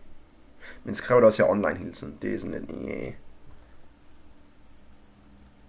Nej, jeg vil gerne prøve at se, hvad jeg kan gøre det her. Men der er nogen konflikt. Uses require instead of... No! Concatenated, minified with uglify. And uses ace.require instead of require. Ja, okay. Det er da en god idé at bruge. Okay, så det vi gør, det vil sige minified version af no conflict. Så det vi gør, jeg guess, det er bare at downloade dem alle sammen.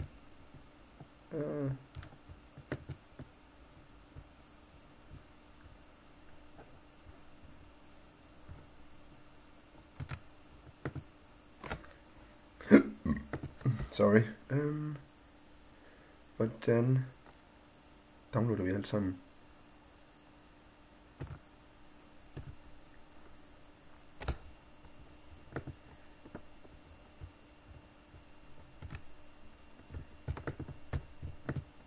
Og ved du hvad, jeg downloader helt, I don't care. Så tager vi bare den version, vi gerne bruge. Eller vi skal bruge, hedder det.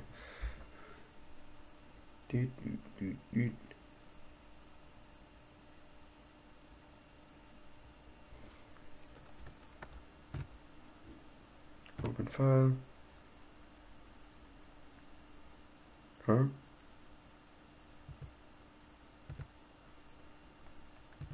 Okay, I guess vi vil gøre sådan her. Så siger vi downloads, I guess. Så siger vi... Hvad var det filen hed? Ace spills, okay, Ace. Der var den. Extract to en ny mappe, som vi kalder for Ace. Så kalder vi den derinde. Sådan der. Og så siger vi bagefter... Hvad fanden var det vel? Nå jo. Det var... no conflict versionen. Minified, yes. Så det vi gør, det er, vi copy den og mover den inde i CSS. Her åbne containing folder. Kan vi det? Ja, vi kan. Nice. Og så siger vi bare, vi siger ace. Rename. Ace. Sådan der. Sådan der. Og så siger vi hvad, og så tilføjer den på den måde der.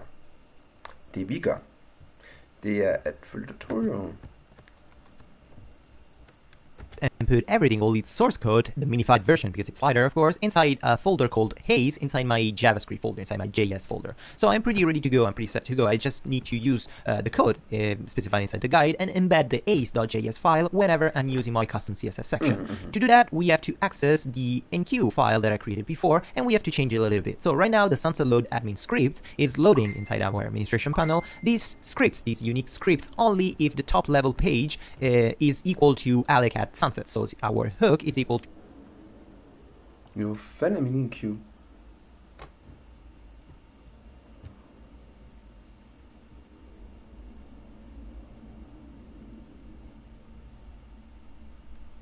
Jeg kan ikke lige finde min enqueue-fil. Så der var den, ja. Yes. Top level page, alloc at sunset. Otherwise, it's not gonna enqueue anything else. What I have to do, I have to change this code to include this section, this style and script and the WP enqueue guide and embed the ace.js file that I created before, and we have to change it a little bit. So right now, the sunset load admin script is loading inside our administration panel. These scripts, these unique scripts, only if the top level page is equal to alloc at sunset. So our hook is equal to top level page alloc at sunset. Otherwise, it's not gonna enqueue anything else. What I have to do, I have to change this code to include this section, this style and script and the WP enqueue media function, only if this page is the page that I'm interested into. Otherwise, if I'm in the custom CSS page, I have to include something else. So let's change a little bit the code and let's change it in equal. Open it. Let's paste it here. Let's close the brackets. Out. Oh, whoa. Så hvis det er en hook,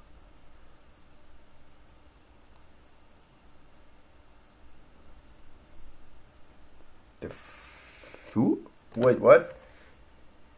Nå, så du fjernede den der, og fjernede den der, og så går vi ned her og fjerner den der, right? Ja, yeah. Let's see, else, turn, bam, like der, else,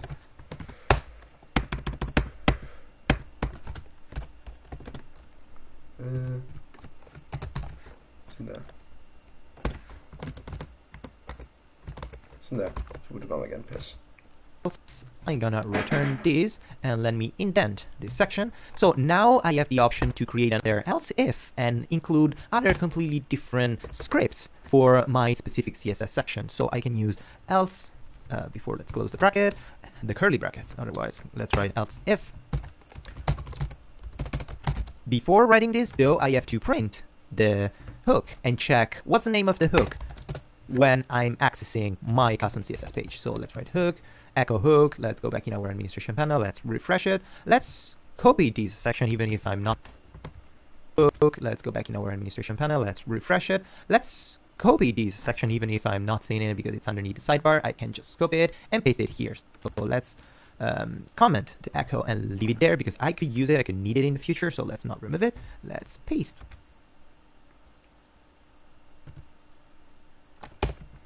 Okay, så det vi gør, det vi siger echo hook, bam, bare lige for at finde ud af, om der er noget, okay? Så går vi tilbage igen og siger, der, og så der. Okay, 25 forholds bare, så kan det være, det virker.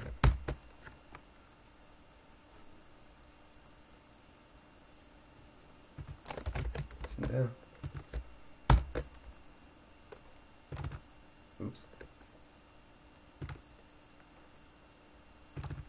Der vi go. Så siger vi i stedet for den der, så gør vi sådan der, så siger vi hooken er der. Right. Ja. Ja, else if.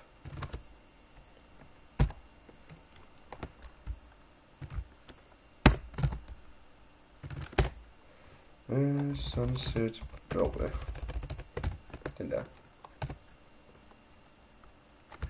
Er lige med hooken. Here, the sunset page, I look at sunset CSS without the space is equal to hook panel. Let's refresh it. No. Version panel. Let's refresh it. Let's copy this section, even if I'm not seeing it because it's underneath the sidebar. I can just copy it and paste it here. So let's comment the echo and leave it there because I could use it. I could need it in the future. So let's not remove it. Let's paste here. The sunset page, I look at sunset CSS without the space is equal to hook. Here I can open again the curly brackets and I can write whatever in queue I want. So let's save it. Let's check if something went wrong. So if I go in my sidebar theme, I have the custom CSS here. I recognize that something is customized, like it's including my CSS because this area is customized with a style that is not native of WordPress. So I recognize that something's going on here. The other pages, they don't inherit that specific section, that specific CSS is JavaScript because they don't have the same hook. And in the custom CSS here, I can specify another type of CSS, another type of source code. So in my case, I want to register the script of ACE. So let's go wp underscore register underscore script. And as a small trick, if you want, you can also use directly the enqueue script to print directly all the information without writing register and then enqueue. You could use the register to register some specific script and then enqueue that script in multiple different sections without specifying, again, rewriting all the option. But in my case, because I wanna, I'm pretty sure, I'm really sure that I'm gonna enqueue the hey script only in this page, I can use directly the wp enqueue script and write everything inside this function. Enqueue underscore, oops, underscore and a plus script. What's happening? Enqueue script. The handle has to be a unique handle that is sunset underscore all. Just write paste because it's unique and pretty much I'm not gonna have any issue. Let's write get template directory URI dot to connect the string dash dash single quote /js /haze /ace dot js. That is the file that I need.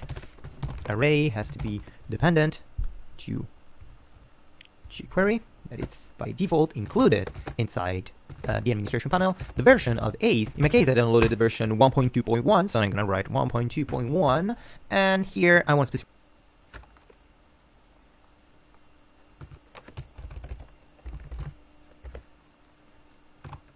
by true because I want this JavaScript code to be in the footer. So I don't need to Sunset, hvis nu kan vi lige opdatere den, tak. Hvis nu vi går ind her.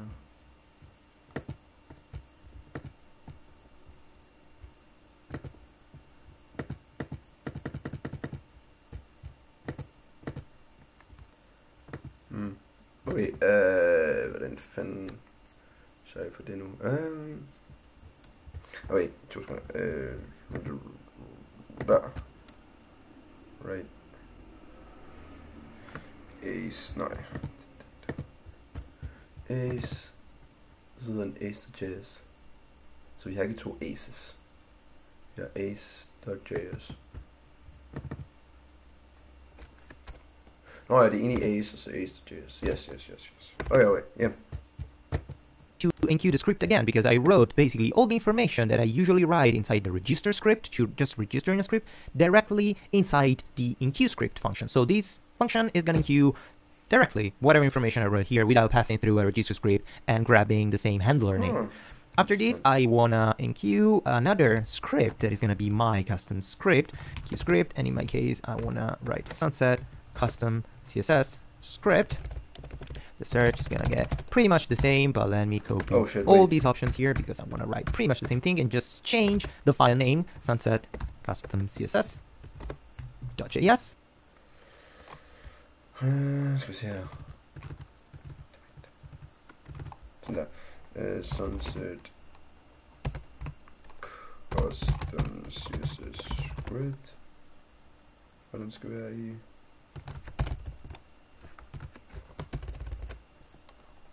JS sunset custom sunset.custom css.js. Let me use the underscore, custom underscore css.js. Hooray, version 1, true in the footer. And pretty much that's it. So now what I have to do, I have to create this file, the sunset custom css.js, otherwise the system is going to trigger an error. So let's duplicate this section, and this file, let's change it to custom underscore css.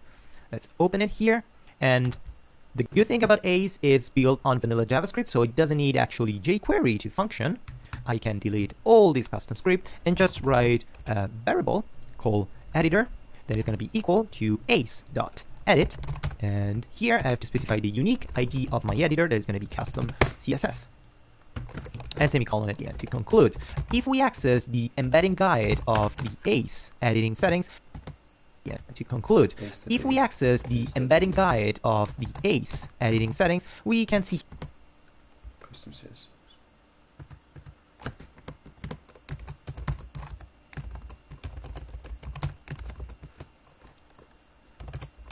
Mærkelig måde, men okay. If we access the embedding guide of the Ace editing settings, we can see here we have other options to set the theme or to set mode to JavaScript, CSS, or whatever we want. But we're going to see later to see how the theme completely changes. For now, we're going to leave it really simple, so let's not worry about that. The other thing that I want to do, let's re-access back to our editor. In my function-admin.css, function-admin.php, instead of printing a text area, I want to print actually the div. So instead of printing text area with placeholder, I'm going to print div with the ID. It has to be the same ID that I specified in the custom JS and custom CSS.js to call the Ace edit function. So custom CSS is my unique ID that I decided to specify for this section. Let's close the div. Not div. Let's save it. Let's access back our administration panel, and if we refresh it, everything disappears. Sorry, det er fordi jeg skal lige se, om jeg kan nå følge med. Hvad den sagde? Den sagde div. Let's save it. Ja, i stedet for så var det div. Og så ID'en. Den skal være custom CSS. Så har vi CSS på den måde, ikke? Og så slutter vi med div. Div. Right? Så tror jeg, hvis det er det. Ja. Let's access back Sorry. Så. our administration panel, and if we refresh it, everything disappears. If we access the source code and we try to find whatever happened to our div editor, you will notice that here in the web inspector of your browser, there's actually something inside, but nothing is showing up because Ace needs by default some CSS to style the size of this section. So what I have to do, I have to enqueue another file, in this case, CSS file, to customize the specific custom text area, custom div area. And also in this case, I can use directly the enqueue style to call all the functions in line without registering the style before. So in this case, I want to use Ace again. So I know that I'm styling the Ace section, and the mixer search is going to be pretty much a Q style. This sunset admin.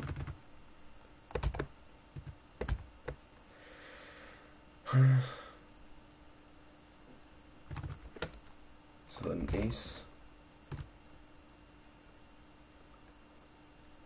identical to this one, so let's copy all this section and paste it here, and instead of here, let's write sunset.ace. Lige noget forkert her. Det er ikke en register script, men en queue script. En queue script og en queue script. Dammit. Det er fordi det er langsomt lige nu. Efter den her tutorial så stopper jeg også, fordi ellers så ender det med, at min computer ikke kan tage det mere. Okay, så tager vi...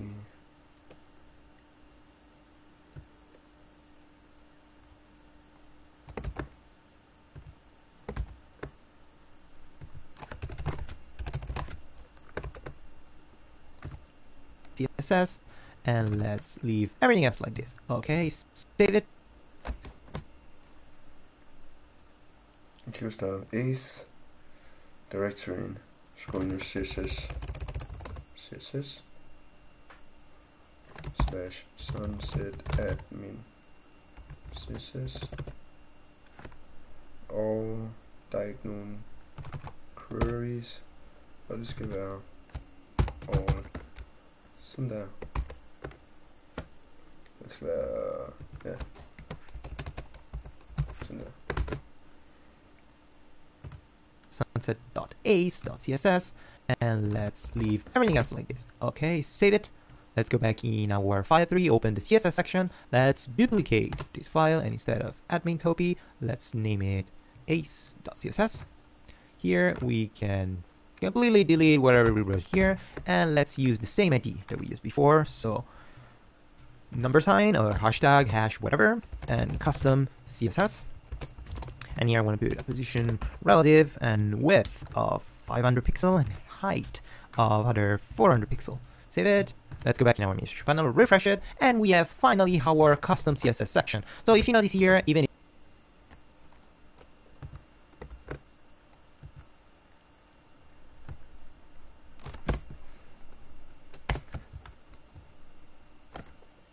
så den hashtag custom CSS.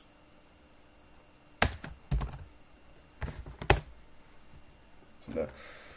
Position relative with 500 pixels per pixels. Og så har vi height, som er 400 pixels. Cool. let's go back in our administration panel, refresh it, and we have finally our custom CSS section. So if you notice here, even if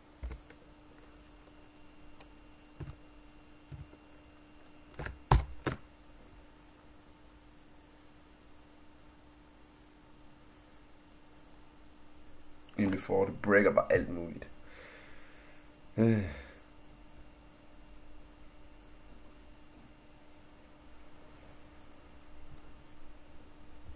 Huh? Wait, what?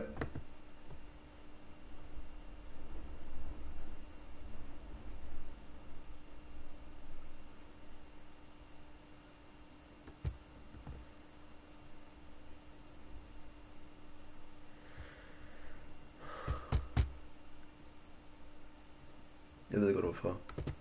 Fordi herinde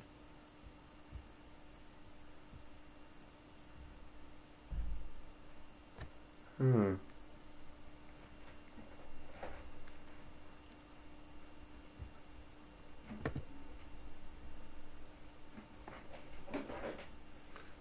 hedder full contact. Og den hedder custom CSS. Okay, så det er rigtigt nok. Jeg kan se, der står også custom CSS der. Så hvis jeg går ind under function admin.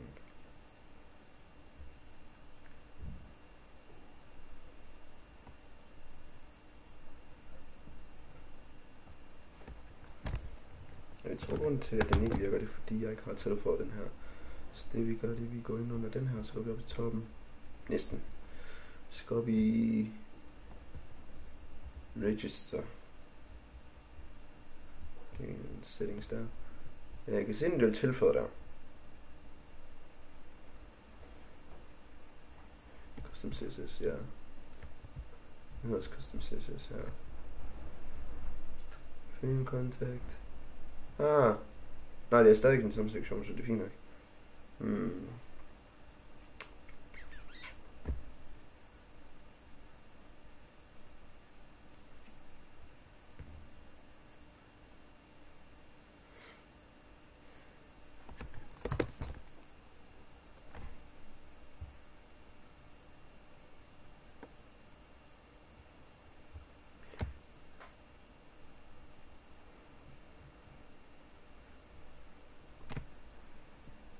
Skal vi se, om jeg kan finde den.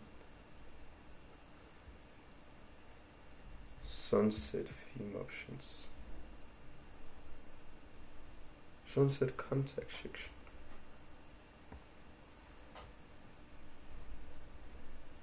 Okay, jeg skal se, om der alt kan se sådan et sted, det der. Nope, okay. Hvad med den her, kan det se sådan et sted?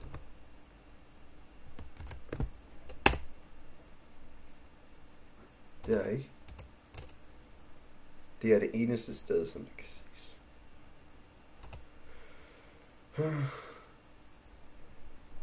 Callbacken for det. Det er den der.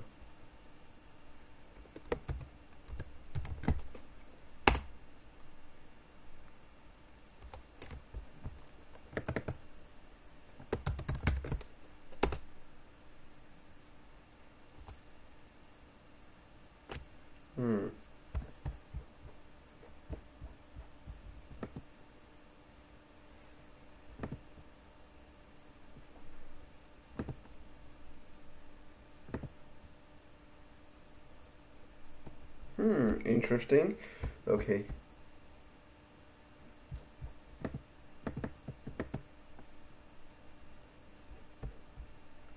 Så den har rent faktisk byttet om på de to.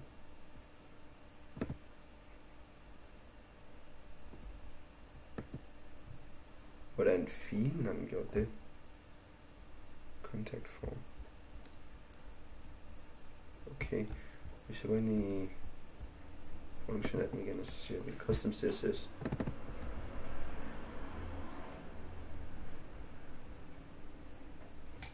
Det forstår jeg ikke.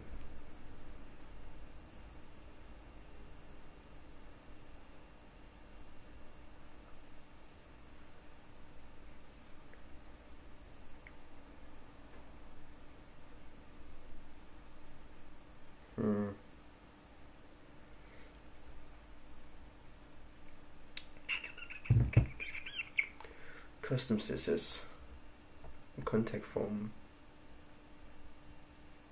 Den bruger jo en helt anden. Yes, det er derfor.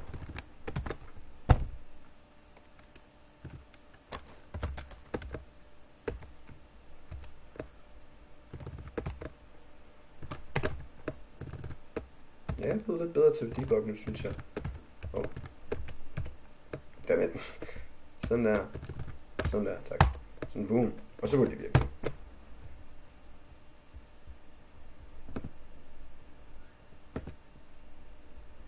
Ja. Yeah. Og så kommer den her frem nu. Fordi så er det den her. Wait.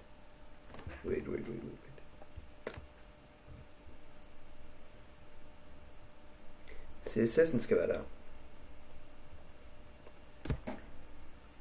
Og nu har jeg byttet om på de to, er ikke det? Jo.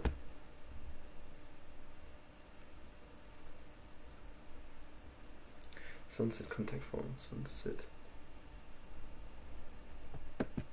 contact form.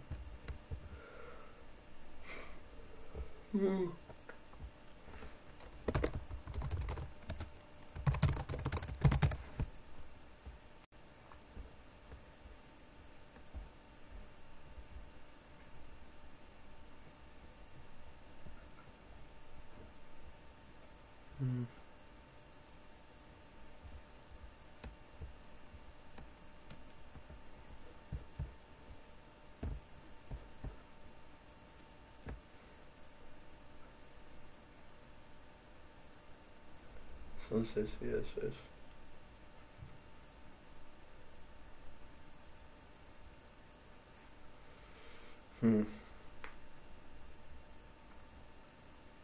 Ja, der er custom CSS, custom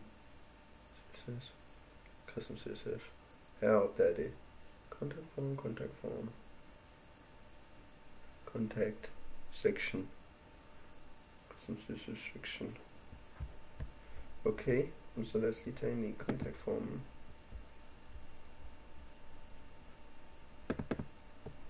Fin contact.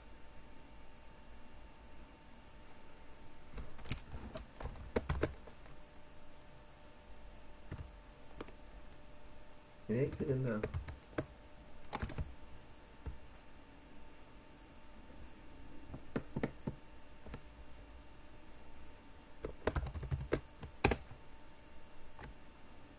Det forstår jeg ikke helt.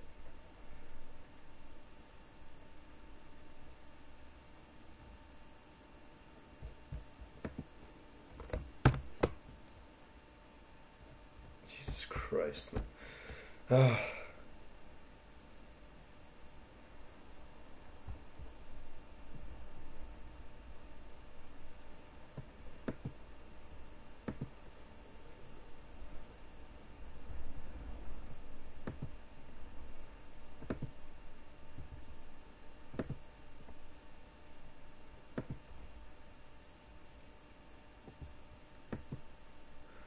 Det ser rigtigt ud i hvert fald.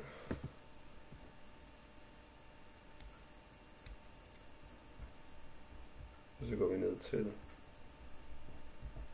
admin panel igen.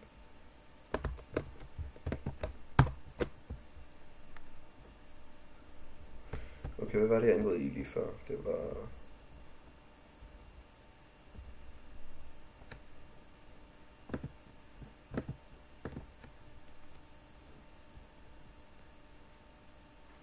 Det var den, det ændrede på. Så det jeg gør...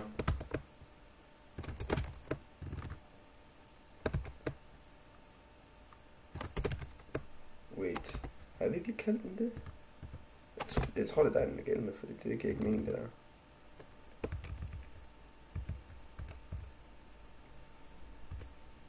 I see. I see.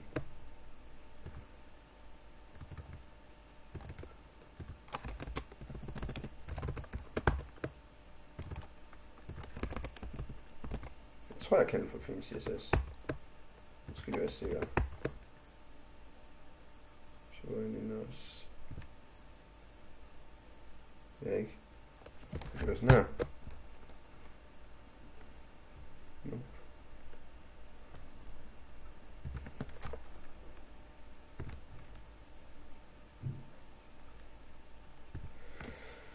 Okay, men så er vi nødt til at kigge igennem.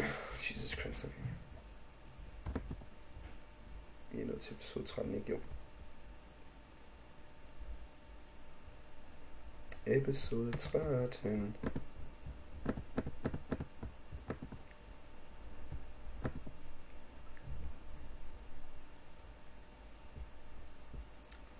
Vi går ind under der, og så siger vi der.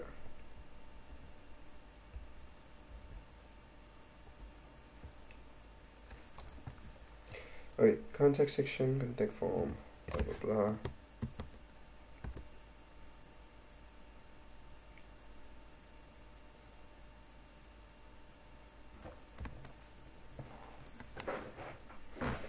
Oh my god, sådan der.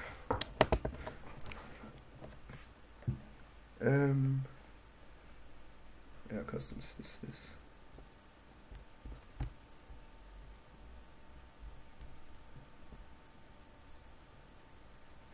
Okay. Så det vi gør, det vi siger, vi har options, contact, contact section,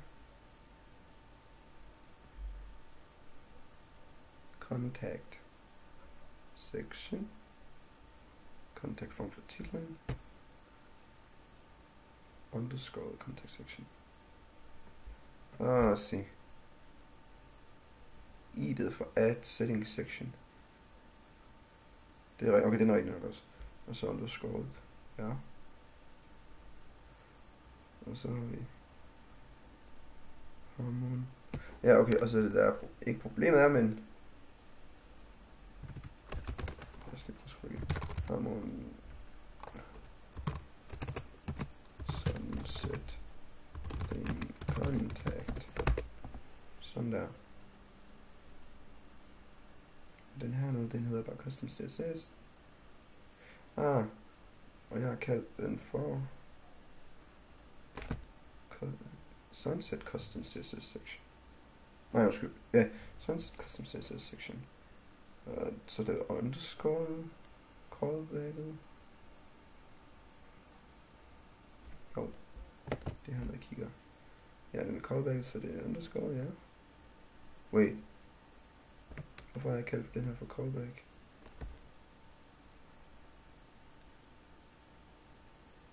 Nå, er det fordi det der er callback? Det er setting section, yes. Setting section, callbacket. Den ser rigtig ud. Og så har vi Så. Okay, det burde meget gerne virke, I guess. Kryds fingre. Yay! Yay. Det eneste problem, det er jeg ikke helt ved. Der er loading failed. Custom CSS, okay. Den sagde loading failed for custom CSS. Og det er fordi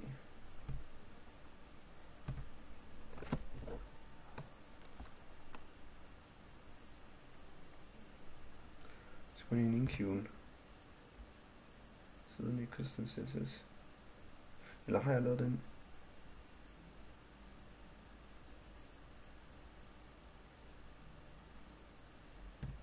It's super ugly, something really sweet happened. Whatever, and custom can work and let. Ja, den der var det. Custom CSS. Hvad er det en svært problem, sagde? Jeg kan ikke finde JS, okay. Okay. Here, custom. Så det kan ikke finde den der, okay. Så mere custom. Nå, det er fordi jeg skrev en streg.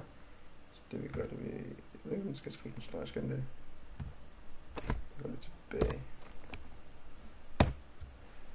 Nej. Ja, skriv underscore, okay. Sådan der.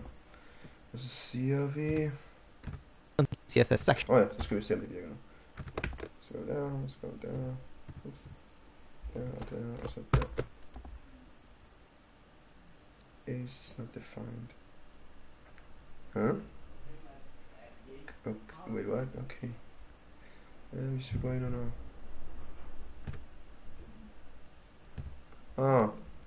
Nok fordi jeg skal skrive is that require.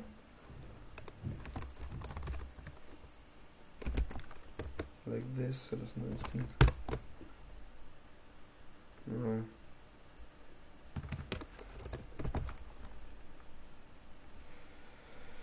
Okay, I guess.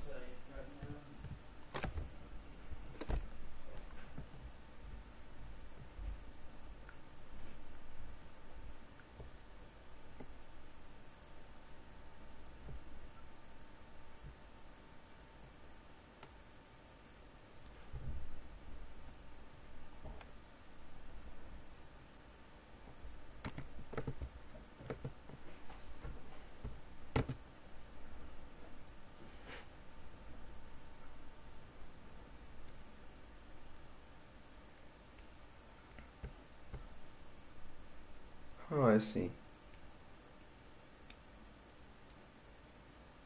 Det er fordi, i stedet for den, så brugte jeg noget helt andet.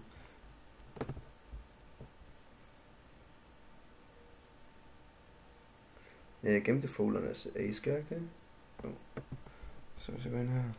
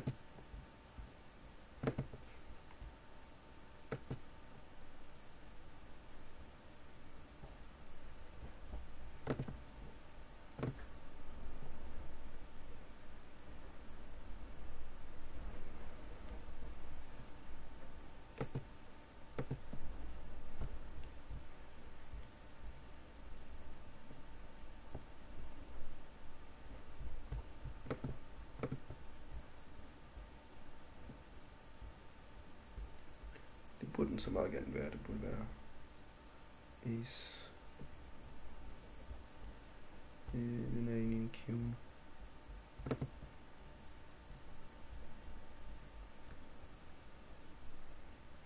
Jeg siger hvorfor.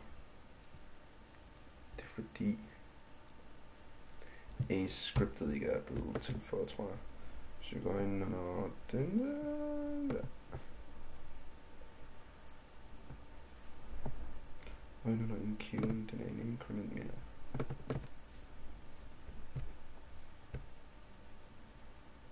Ja, der er den.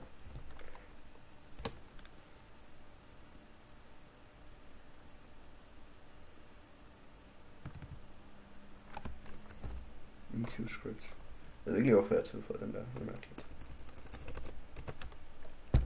Ace. Nej, hvad var det? JS. Ace. JS. Mærkeligt, det er jo sikkert. Nå. Så der siger vi Ace. JS. Array. jQuery. Skal være 2, og den skal være true. Sådan der. Tror jeg, hvis det var det.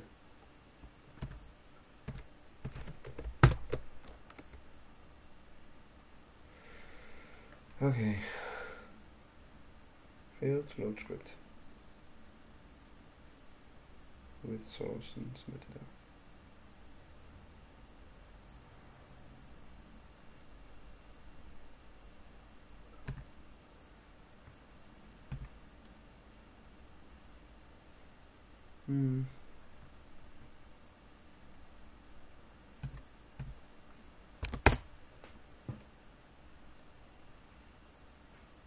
JS, Ace.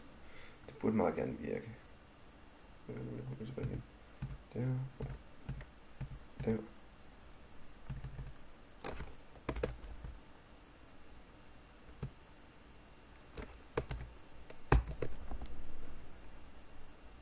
Prøv en gang til. Ja, okay. Den kan ikke load den.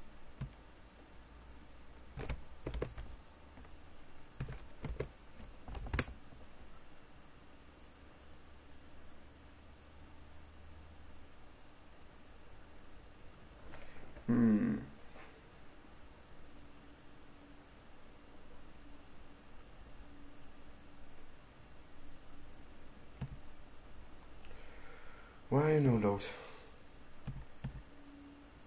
Loading failed for the scripted source. Okay.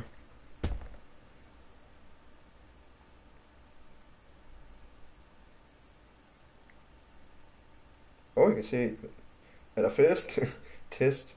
Du kan også bruge CKE editor, eller CK editor, eller Tiny.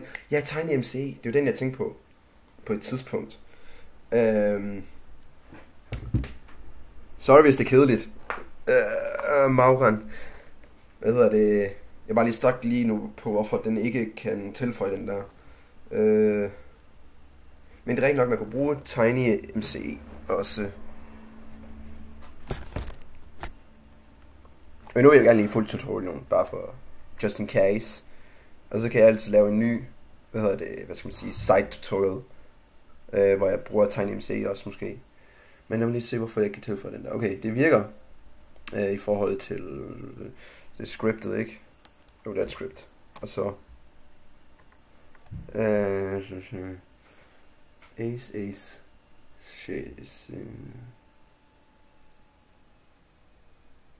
Det er et script.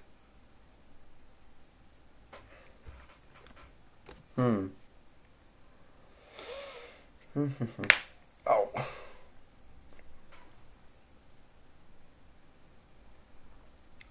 Ja, det er også true. Okay, nej, det vil gøre lige sådan her. Bare lige for at se, om det her det virker. Fordi hvis det virker, så er det fordi, jeg har skrevet noget forkert sikkert. Oh shit. Sorry. Sådan der, så siger jeg sådan der. Boom. Nope. Okay, så det er et eller andet galt med den der. Men det er mærkeligt, den burde altså kunne finde det. Template URI.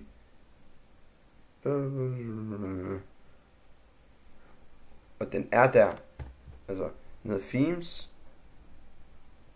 sunset theme og JS. Ah. Ha ha ha ha. I know what I did wrong. Oops. Sorry. I know. Hey. Oh my god, jeg er gangster. Yeah. Okay. Jeg føler mig som en hacker nu. Like. Nej. Let's go back. Jeg nåede cirka halvvejs. So efter det her, så stopper So jeg. if you notice here, even if it's super ugly, something really sweet happened. So every time we insert a row, we have the number of the row. We can click on the row to select the entire row. And the syntax gets recognized. So text, if I put something here and I open the brackets, I can use the tab to create a proper spacing. If I highlight a bracket, you will notice here the closing or the opening bracket gets highlighted. So it's really helpful. And here we have text, font, oops, sorry. I can write like font size. I forgot how to write CSS font size 13 pixels. Oh my god, pixels. Okay. Cancel pixel. Okay. Something that I can style also, I can style a little bit the whatever source code this text area have to handle. So by default, it's nothing. It's just a simple IDE. But we can specify with some pre-built code from Haze what kind of text area we want to have. So let's go back in our JS file, the Sunset Custom CSS JS file. And here now we can use the variable editor that we created here to call the Ace edit in our custom div and use a pre-built API function of Ace to set theme, and I want to set a theme that I really like, that is the Monokai theme, that it's something dark, it's really clean and easy to read. So let's read-access Ace, is the URL, is the folder where all my script is, theme dash Monokai. Save it, let's go back in our administration panel, refresh it, and now we have the Monokai theme that it's pretty sweet. Look at that, it's dark and white text, but also here, if we write again some custom code, some custom CSS code, like for example, these should be styled in some way, or maybe not, like this should be styled in some way, with font size should be recognized, but it's not recognized because these text area, this IDE is not set to recognize a specific code, a specific language. What we can do, we can use another API of Ace to edit this behavior and reuse the same variable editor dot get session, open and close the bracket, and set the mode of this current session to CSS. So let's open the double quote, Ace to access the same folder, mode to specify the mode, and I want the mode to be CSS. Save it. Let's go back here, refresh, and now we know that worked because the comment in CSS is darker gray instead of white, and if I write dot test, you see it's highlighted, and also because it's empty, I have suggestion. The rule is empty, or if I don't specify the brackets, the expected curly brackets, line between columns empty. This is amazing. It's like super easy, super simple. And now, did you see what happened? I hit enter, I hit hard return, and I have already the indentation that I need, and I can use font size 13 pixel, and I have everything nicely styled with a nice color coding. Yes. It's super easy to edit. So your users will love this section because it's easy to understand. It totally looks like this. It totally looks like a legit IDE. See, it's pretty much identical, and everything is beautiful. Now we have another small issue because by default we created in our function addme a div to contain the custom CSS, to contain our options. We don't have a proper text area, we don't have an input with an ID to send those information and save it automatically to our WordPress. So what we can do, we can create another text area after this section and put it the text area as a hidden text area, and before saving the option, copy all the text, all the information that we have inside this custom CSS div and put it inside the text area, and then automatically WordPress will be able to save that option with whatever information we have. Okay. So let's do that. Let's create a text area with ID Wait for me. equal the same option name, the same register setting. Stop, vent. Jeg skal gå noget. Hvor blev jeg? Nå. Så åbner jeg bare admin der. Og så siger vi, hvad ser du? Du siger der. Nej, ikke den der. Er det den? Det var sunset. Custom CSS. Der var den. Og så siger du siger. That I have here. And Okay. Og du hvorhen du er ved? Text area. Okay. Du er i text area. Så skal vi se. Ja. Nej, faktisk, ved du hvad? Jeg gider ikke det der. Det jeg laver, det laver en ny output. Og så siger vi punktum lige med en ny div. Eller ikke en ny div, undskyld. Vi tager text area. ID'en til at være sunset CSS. Og så der. Same name here. Sunset CSS. And by default, we have to put a style, an inline style of display none. And just to be sure, we can put like visible hidden. So it's not going to be visible, it's going to be displayed. And if you don't access the source code, you don't even know that the text area is here. Let's close the text area. And inside the text area, we can print by default this CSS option. But because if the user doesn't update anything, we still got. Wait, what?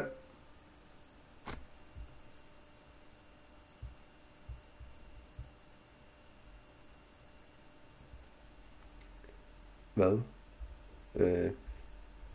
Har lige fundet din blog. Du må aldrig outputte noget ud, før du bruger header. Simpelthen er den årsag, at headers outputtes responsen. Simpelthen den også.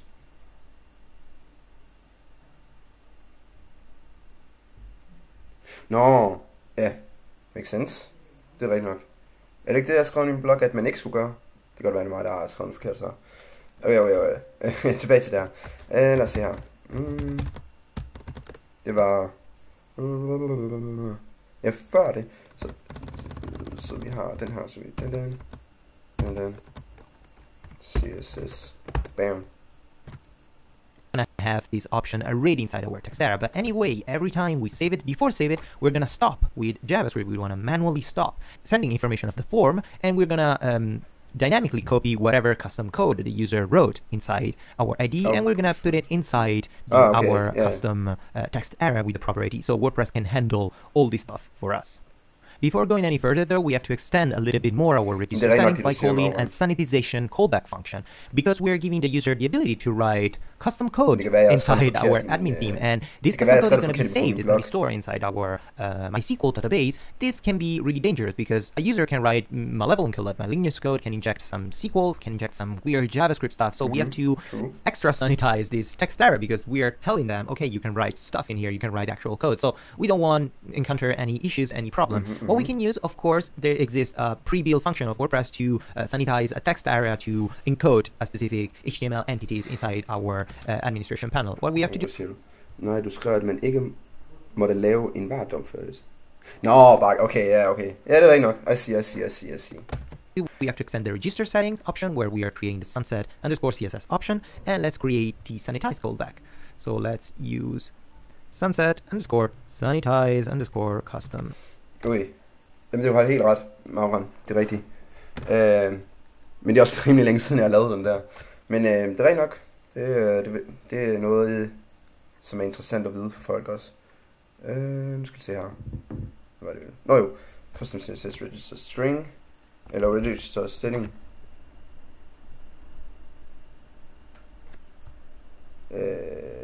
Register setting. Deroppe. Og så har du en ekstra. Ja. Så det du laver, det er, at du sanitizer den med en ekstra funktionalitet. Ja, okay. I see. Så det du gør, det vi gør sådan her. Så siger vi sunset sanitize custom. Dammit. Sanitize custom CSS. Nå, faktisk, det er fint nok, at du skal ikke tænke på, at du er annoying. Jeg synes faktisk, det er fedt nok at snakke med folk, mens jeg prøver at lære noget WordPress i det her. CSS. And let's copy this. I'm already used a sanitization option here, so sanitize settings. Let's duplicate this. Let's copy the sanitize function. Hold on, well. That I decided to name it. Let's put together. Okay. Here. Sanitization settings, okay. Det er fordi... Okay. Det er fordi han copy-paste. I see. Oops, sorry. Sådan der, og så... Sådan der. Og sådan der. Bam. Input, the output, instead of using sanitize text field, I don't even have to replace the @ of the Twitter handle. Instead of using sanitize text field, I can use escape text area to sanitize the input, that is my actual text area, and this function is going to encode all the text for use inside of a text area element. So I'm going to be pretty safe, pretty sure that whatever the user is inputting in my text area is going to be escape. Det skal nok lige også Fjern den der. Sådan der. Probably before saving whatever. Men hvorfor er det egentlig, du sætter det ind i WordPress? De fleste WP-brugere har set går ikke i gang ned på det niveau. Grunden til det er fordi, jeg er allerede godt klar over, at rigtig mange WordPress-bureauer, de bruger plugins og sådan noget der. Grunden til, at jeg går ned på sådan et niveau, det er for, at jeg kan lære og ændre i de WordPress plugins eller temaer, der kommer til at være. Fordi en af de ting, som jeg har lagt mærke til, som jeg også har erfaringer med, det kan godt være, at jeg tager fejl, det er, jeg har prøvet på at eller det man typisk får af opgaver, det er sådan noget med, at en kunde siger, jamen kan du ikke lige gøre den her blå, eller kan du ikke lige tilføje den her funktionalitet til den her tema, eller sådan noget åndssvagt, ikke? Og i stedet for at downloade en ny, en plugin til plugins og alt sådan noget der, så ender det altså med, at det hele fucker op. Men også fordi, altså det er en af grundene til dem. Det er en anden grund til det. Det er, at jeg i sidste ende, altså til mit bachelorprojekt, som et, det her praktikprojekt, så skal jeg, har jeg sat et mål for mig selv og for skolen, at jeg skal kunne lære at lave et WordPress-tema og WordPress-plugin. Så det er en del af det her. Selvfølgelig, hvis jeg kommer til senere hen at arbejde med min bachelorprojekt, det er ikke sikkert, men det kan være et samarbejde med et firma, og hvis jeg kommer til at være med i det her WordPress-bureau, og skrive mit bachelorprojekt der til oktober-november måned, så skal jeg skabe noget nyt, sådan set. Så jeg skal enten skabe et nyt WordPress-tema, eller WordPress-plugin, eller ny hjemmeside, eller noget i den stil. Så jeg kan ikke bare, lære WordPress på den måde. Altså, hvad skal man sige? Jeg kan ikke lære at gå i gang med at tage i praktik, for eksempel. Jeg skal også kunne finde ud af at lave noget nyt inden for den her webbureau, eller webudvikling generelt. Så det er grunden til det. Jeg håber, det gav mening. Information inside my database. So let's scroll back. Men by the way, når jeg har lært det her også, så giver det mig også en større sandsynlighed, måske, for at kunne at blive ansat hos det webbureau. Hvor skal det i praktik hen? Det er i, Lasse Web, hedder det. Som ligger her i Aalborg. Så det er der, jeg skal hen. Og det er et webbureau, som specialiserer sig for AdWords og sådan noget. Men det, som jeg umiddelbart får til opgave, det er nok, at jeg skal gå ind og så lave forskellige. Vi har snakket om det nemlig sådan meget svagt. Men det, jeg kommer til at få opgaver, det er sådan noget med, at jeg skal rette i, eller jeg skal videreudvikle, eller komme til at rette i forskellige hjemmesider, for eksempel. Meget basic stuff, faktisk. Men når jeg gør det her, så giver det mig også muligheden for at lave et tema, som er måske mere specialiseret. Ja, jeg ved ikke om... Det kan godt være, at de har været på TV2 på et tidspunkt, men det har så været på TV2 i Nordjylland. Det er der, de har været, mener jeg. Jeg er ikke 100% Let's sikker. check if we did everything properly. The custom CSS, we have display visible, save it. Let's go back in our administration panel. Let's refresh it. Of course, no options saved, but if we access the source code in the inspector and we analyze our options here, we will notice that here we have a text area that is not visible because we have both display known and maybe instead of visible, we have to specify visibility. Yes, hidden. Sorry, the CSS value is not visible, but visibility hidden. Okay, we have this option. So here it's completely empty, but at least we have sunsettheme.css. And if I write something inside here, for example, test, and I save the changes, I will have test written here because whatever I wrote inside the text area gets automatically saved, automatically sanitized by WordPress. So what I have to do now, I have to...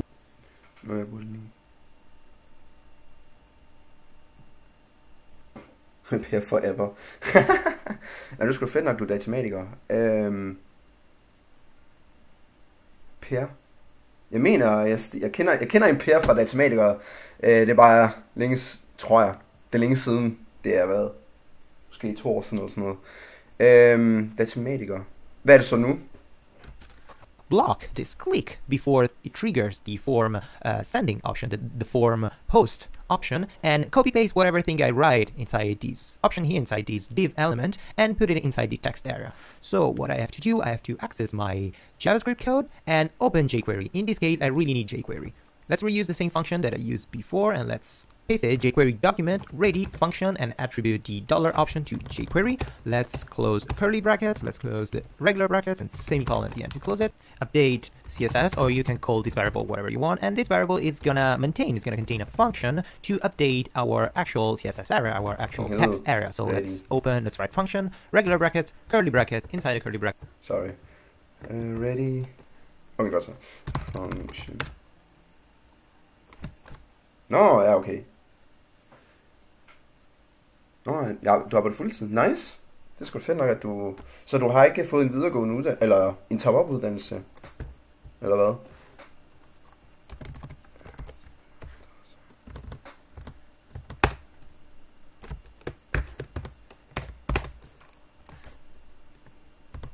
Jeg tror, jeg har haft en for mange.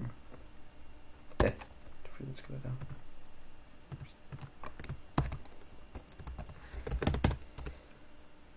Og hvad arbejder du med, når du arbejder fuldtid? Hvad arbejder du med?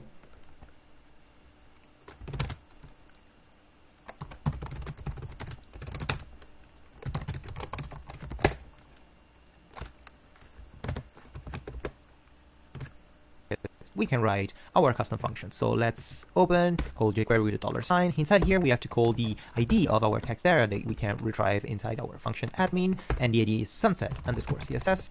Hash symbol sunset underscore CSS dot val is the jQuery function, function to access the information of the value of a specific HTML input, text area, checkbox, whatever. And inside here, we have to use some pre-built API of our editor. So we can access the editor dot get session to retrieve the current section, and then dot get value, and open and close the brackets. So now this variable called update CSS has inside this function. So every time we call this function, that it's this variable, it's an actual function. So every time we call this function inside this unique variable that we can retrieve whatever we want, this thing is going to happen. So our custom hidden text area is going to get the value of whatever things is written inside the ID, whatever thing the user wrote inside the CSS case area.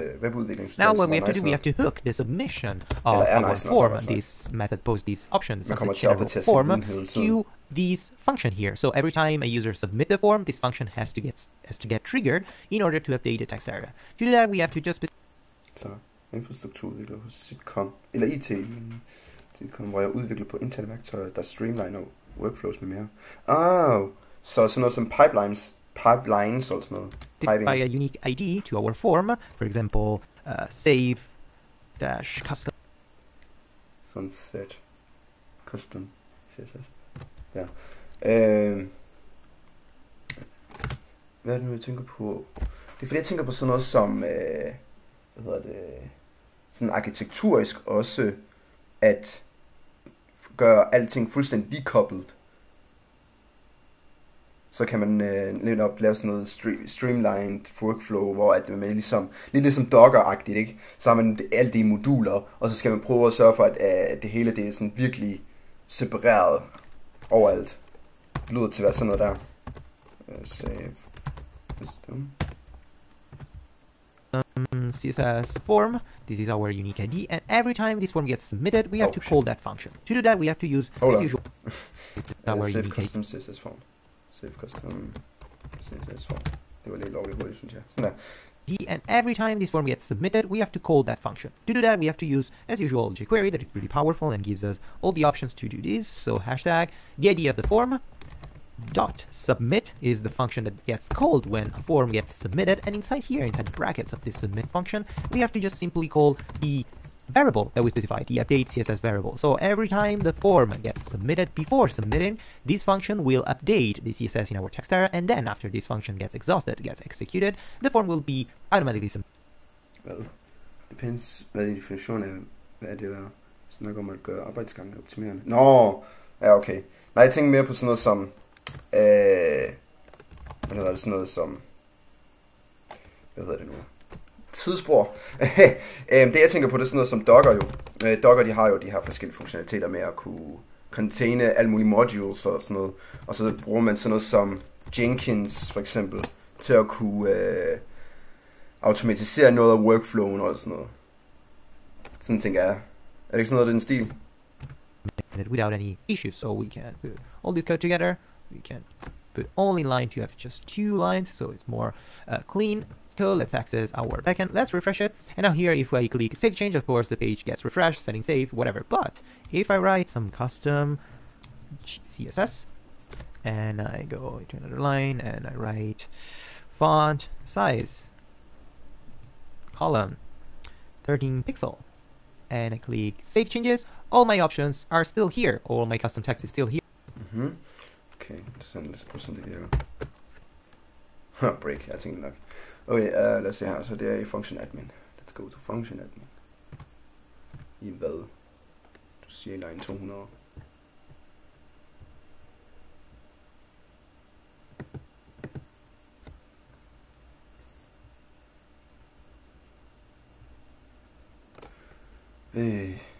Hvad er det, du siger fejl her? Jeg har spændt det. No! Huh? CSS variable then unexpected. Oh, I see. No, wait, what?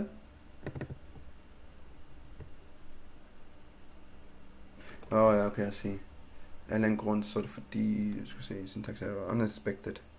Nå, det er fordi, jeg har skrevet en forkert op. Ups, det er sådan der. Og sådan der. Bam! Sådan der. Bam! Så kom det helt. Og så kan vi se, det er meningen, den skal være hidden, den der, så lad mig lige få den til at være hidden. Jeg mener, det er en... Ups, lidt for langt ned. Der. Display non-visible hidden. Det er fordi, jeg har skrevet en forkert op, tror jeg. Nej, det er ikke skrevet en forkert op. Style, det skal være display non-visible hidden. Text area.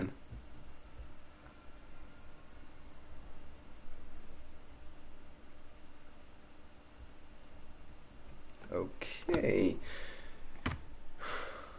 Lad os se, hvorfor den ikke er hidden.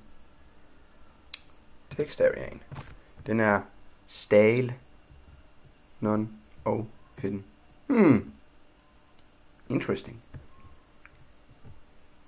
Jeg ved for ups. Sådan der. Haha, nu er den hidden. Og så kan vi være sådan her. Så sige dot text. Care. Height til at være 100 pixels. Jeg skal ikke trykke på Ctrl S. Det vender vi for meget til. Hey! Oh my god, det virker det her. Wow.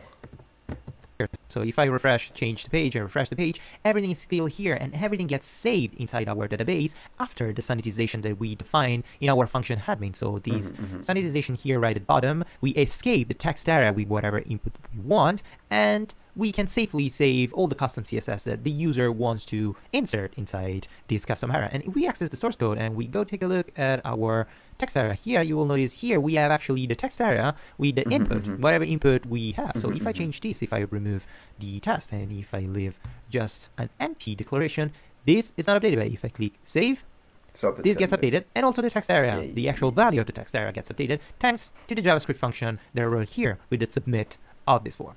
So also for today's lesson is pretty much it. We finally completed, we finally finished the backend. We have all the options, all the sections that I wanted to create to show you how to create some custom options, some advanced content forms, some advanced custom fields, some advanced custom post type, and some nice stylish thing for our user to customize the theme that we want to release. From the next lesson, we're going to start building finally the front end with whatever information we have in the backend. So if we access, just an example, the front end, you'll notice it's completely empty. We got nothing because we didn't even specify some header, some posts, nothing. It's completely empty. So we're going to start from scratch in building our beautiful sunset theme, has the Photoshop file that you downloaded at the beginning of this session.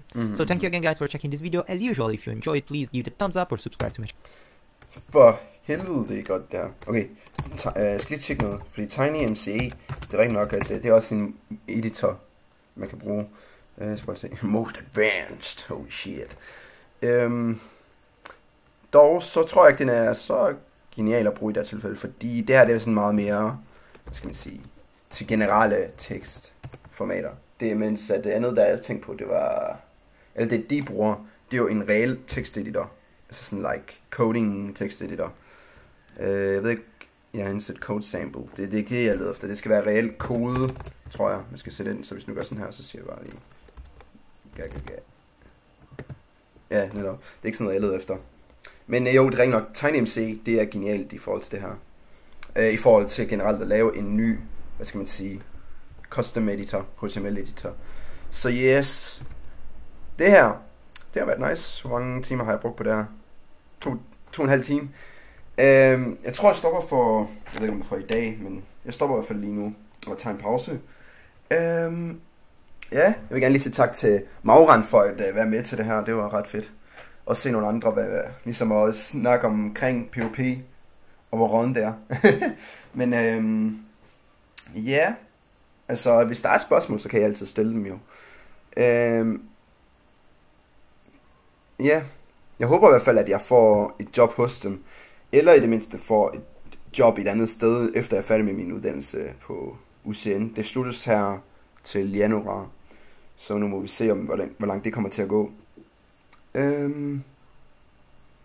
Yes, jeg tror ikke, der er mere. Ellers så vil jeg sige tak, fordi I har set med, og jeg håber, I var interesseret i det her. Og hvis I har nogle forslag til, hvordan man kunne gøre det her bedre, så sig det endelig i kommentarsektionen. Eller skriv det endelig i kommentarsektionen, eller kontakt mig på en eller anden random måde på YouTube, eller Facebook, eller blog, eller whatever. Så ellers så, yes, jeg tror vist det var det. Igen, tak til Mauran for at være med. Eller Mauran for at være med. Og ja, vi ses det næste gang. Peace!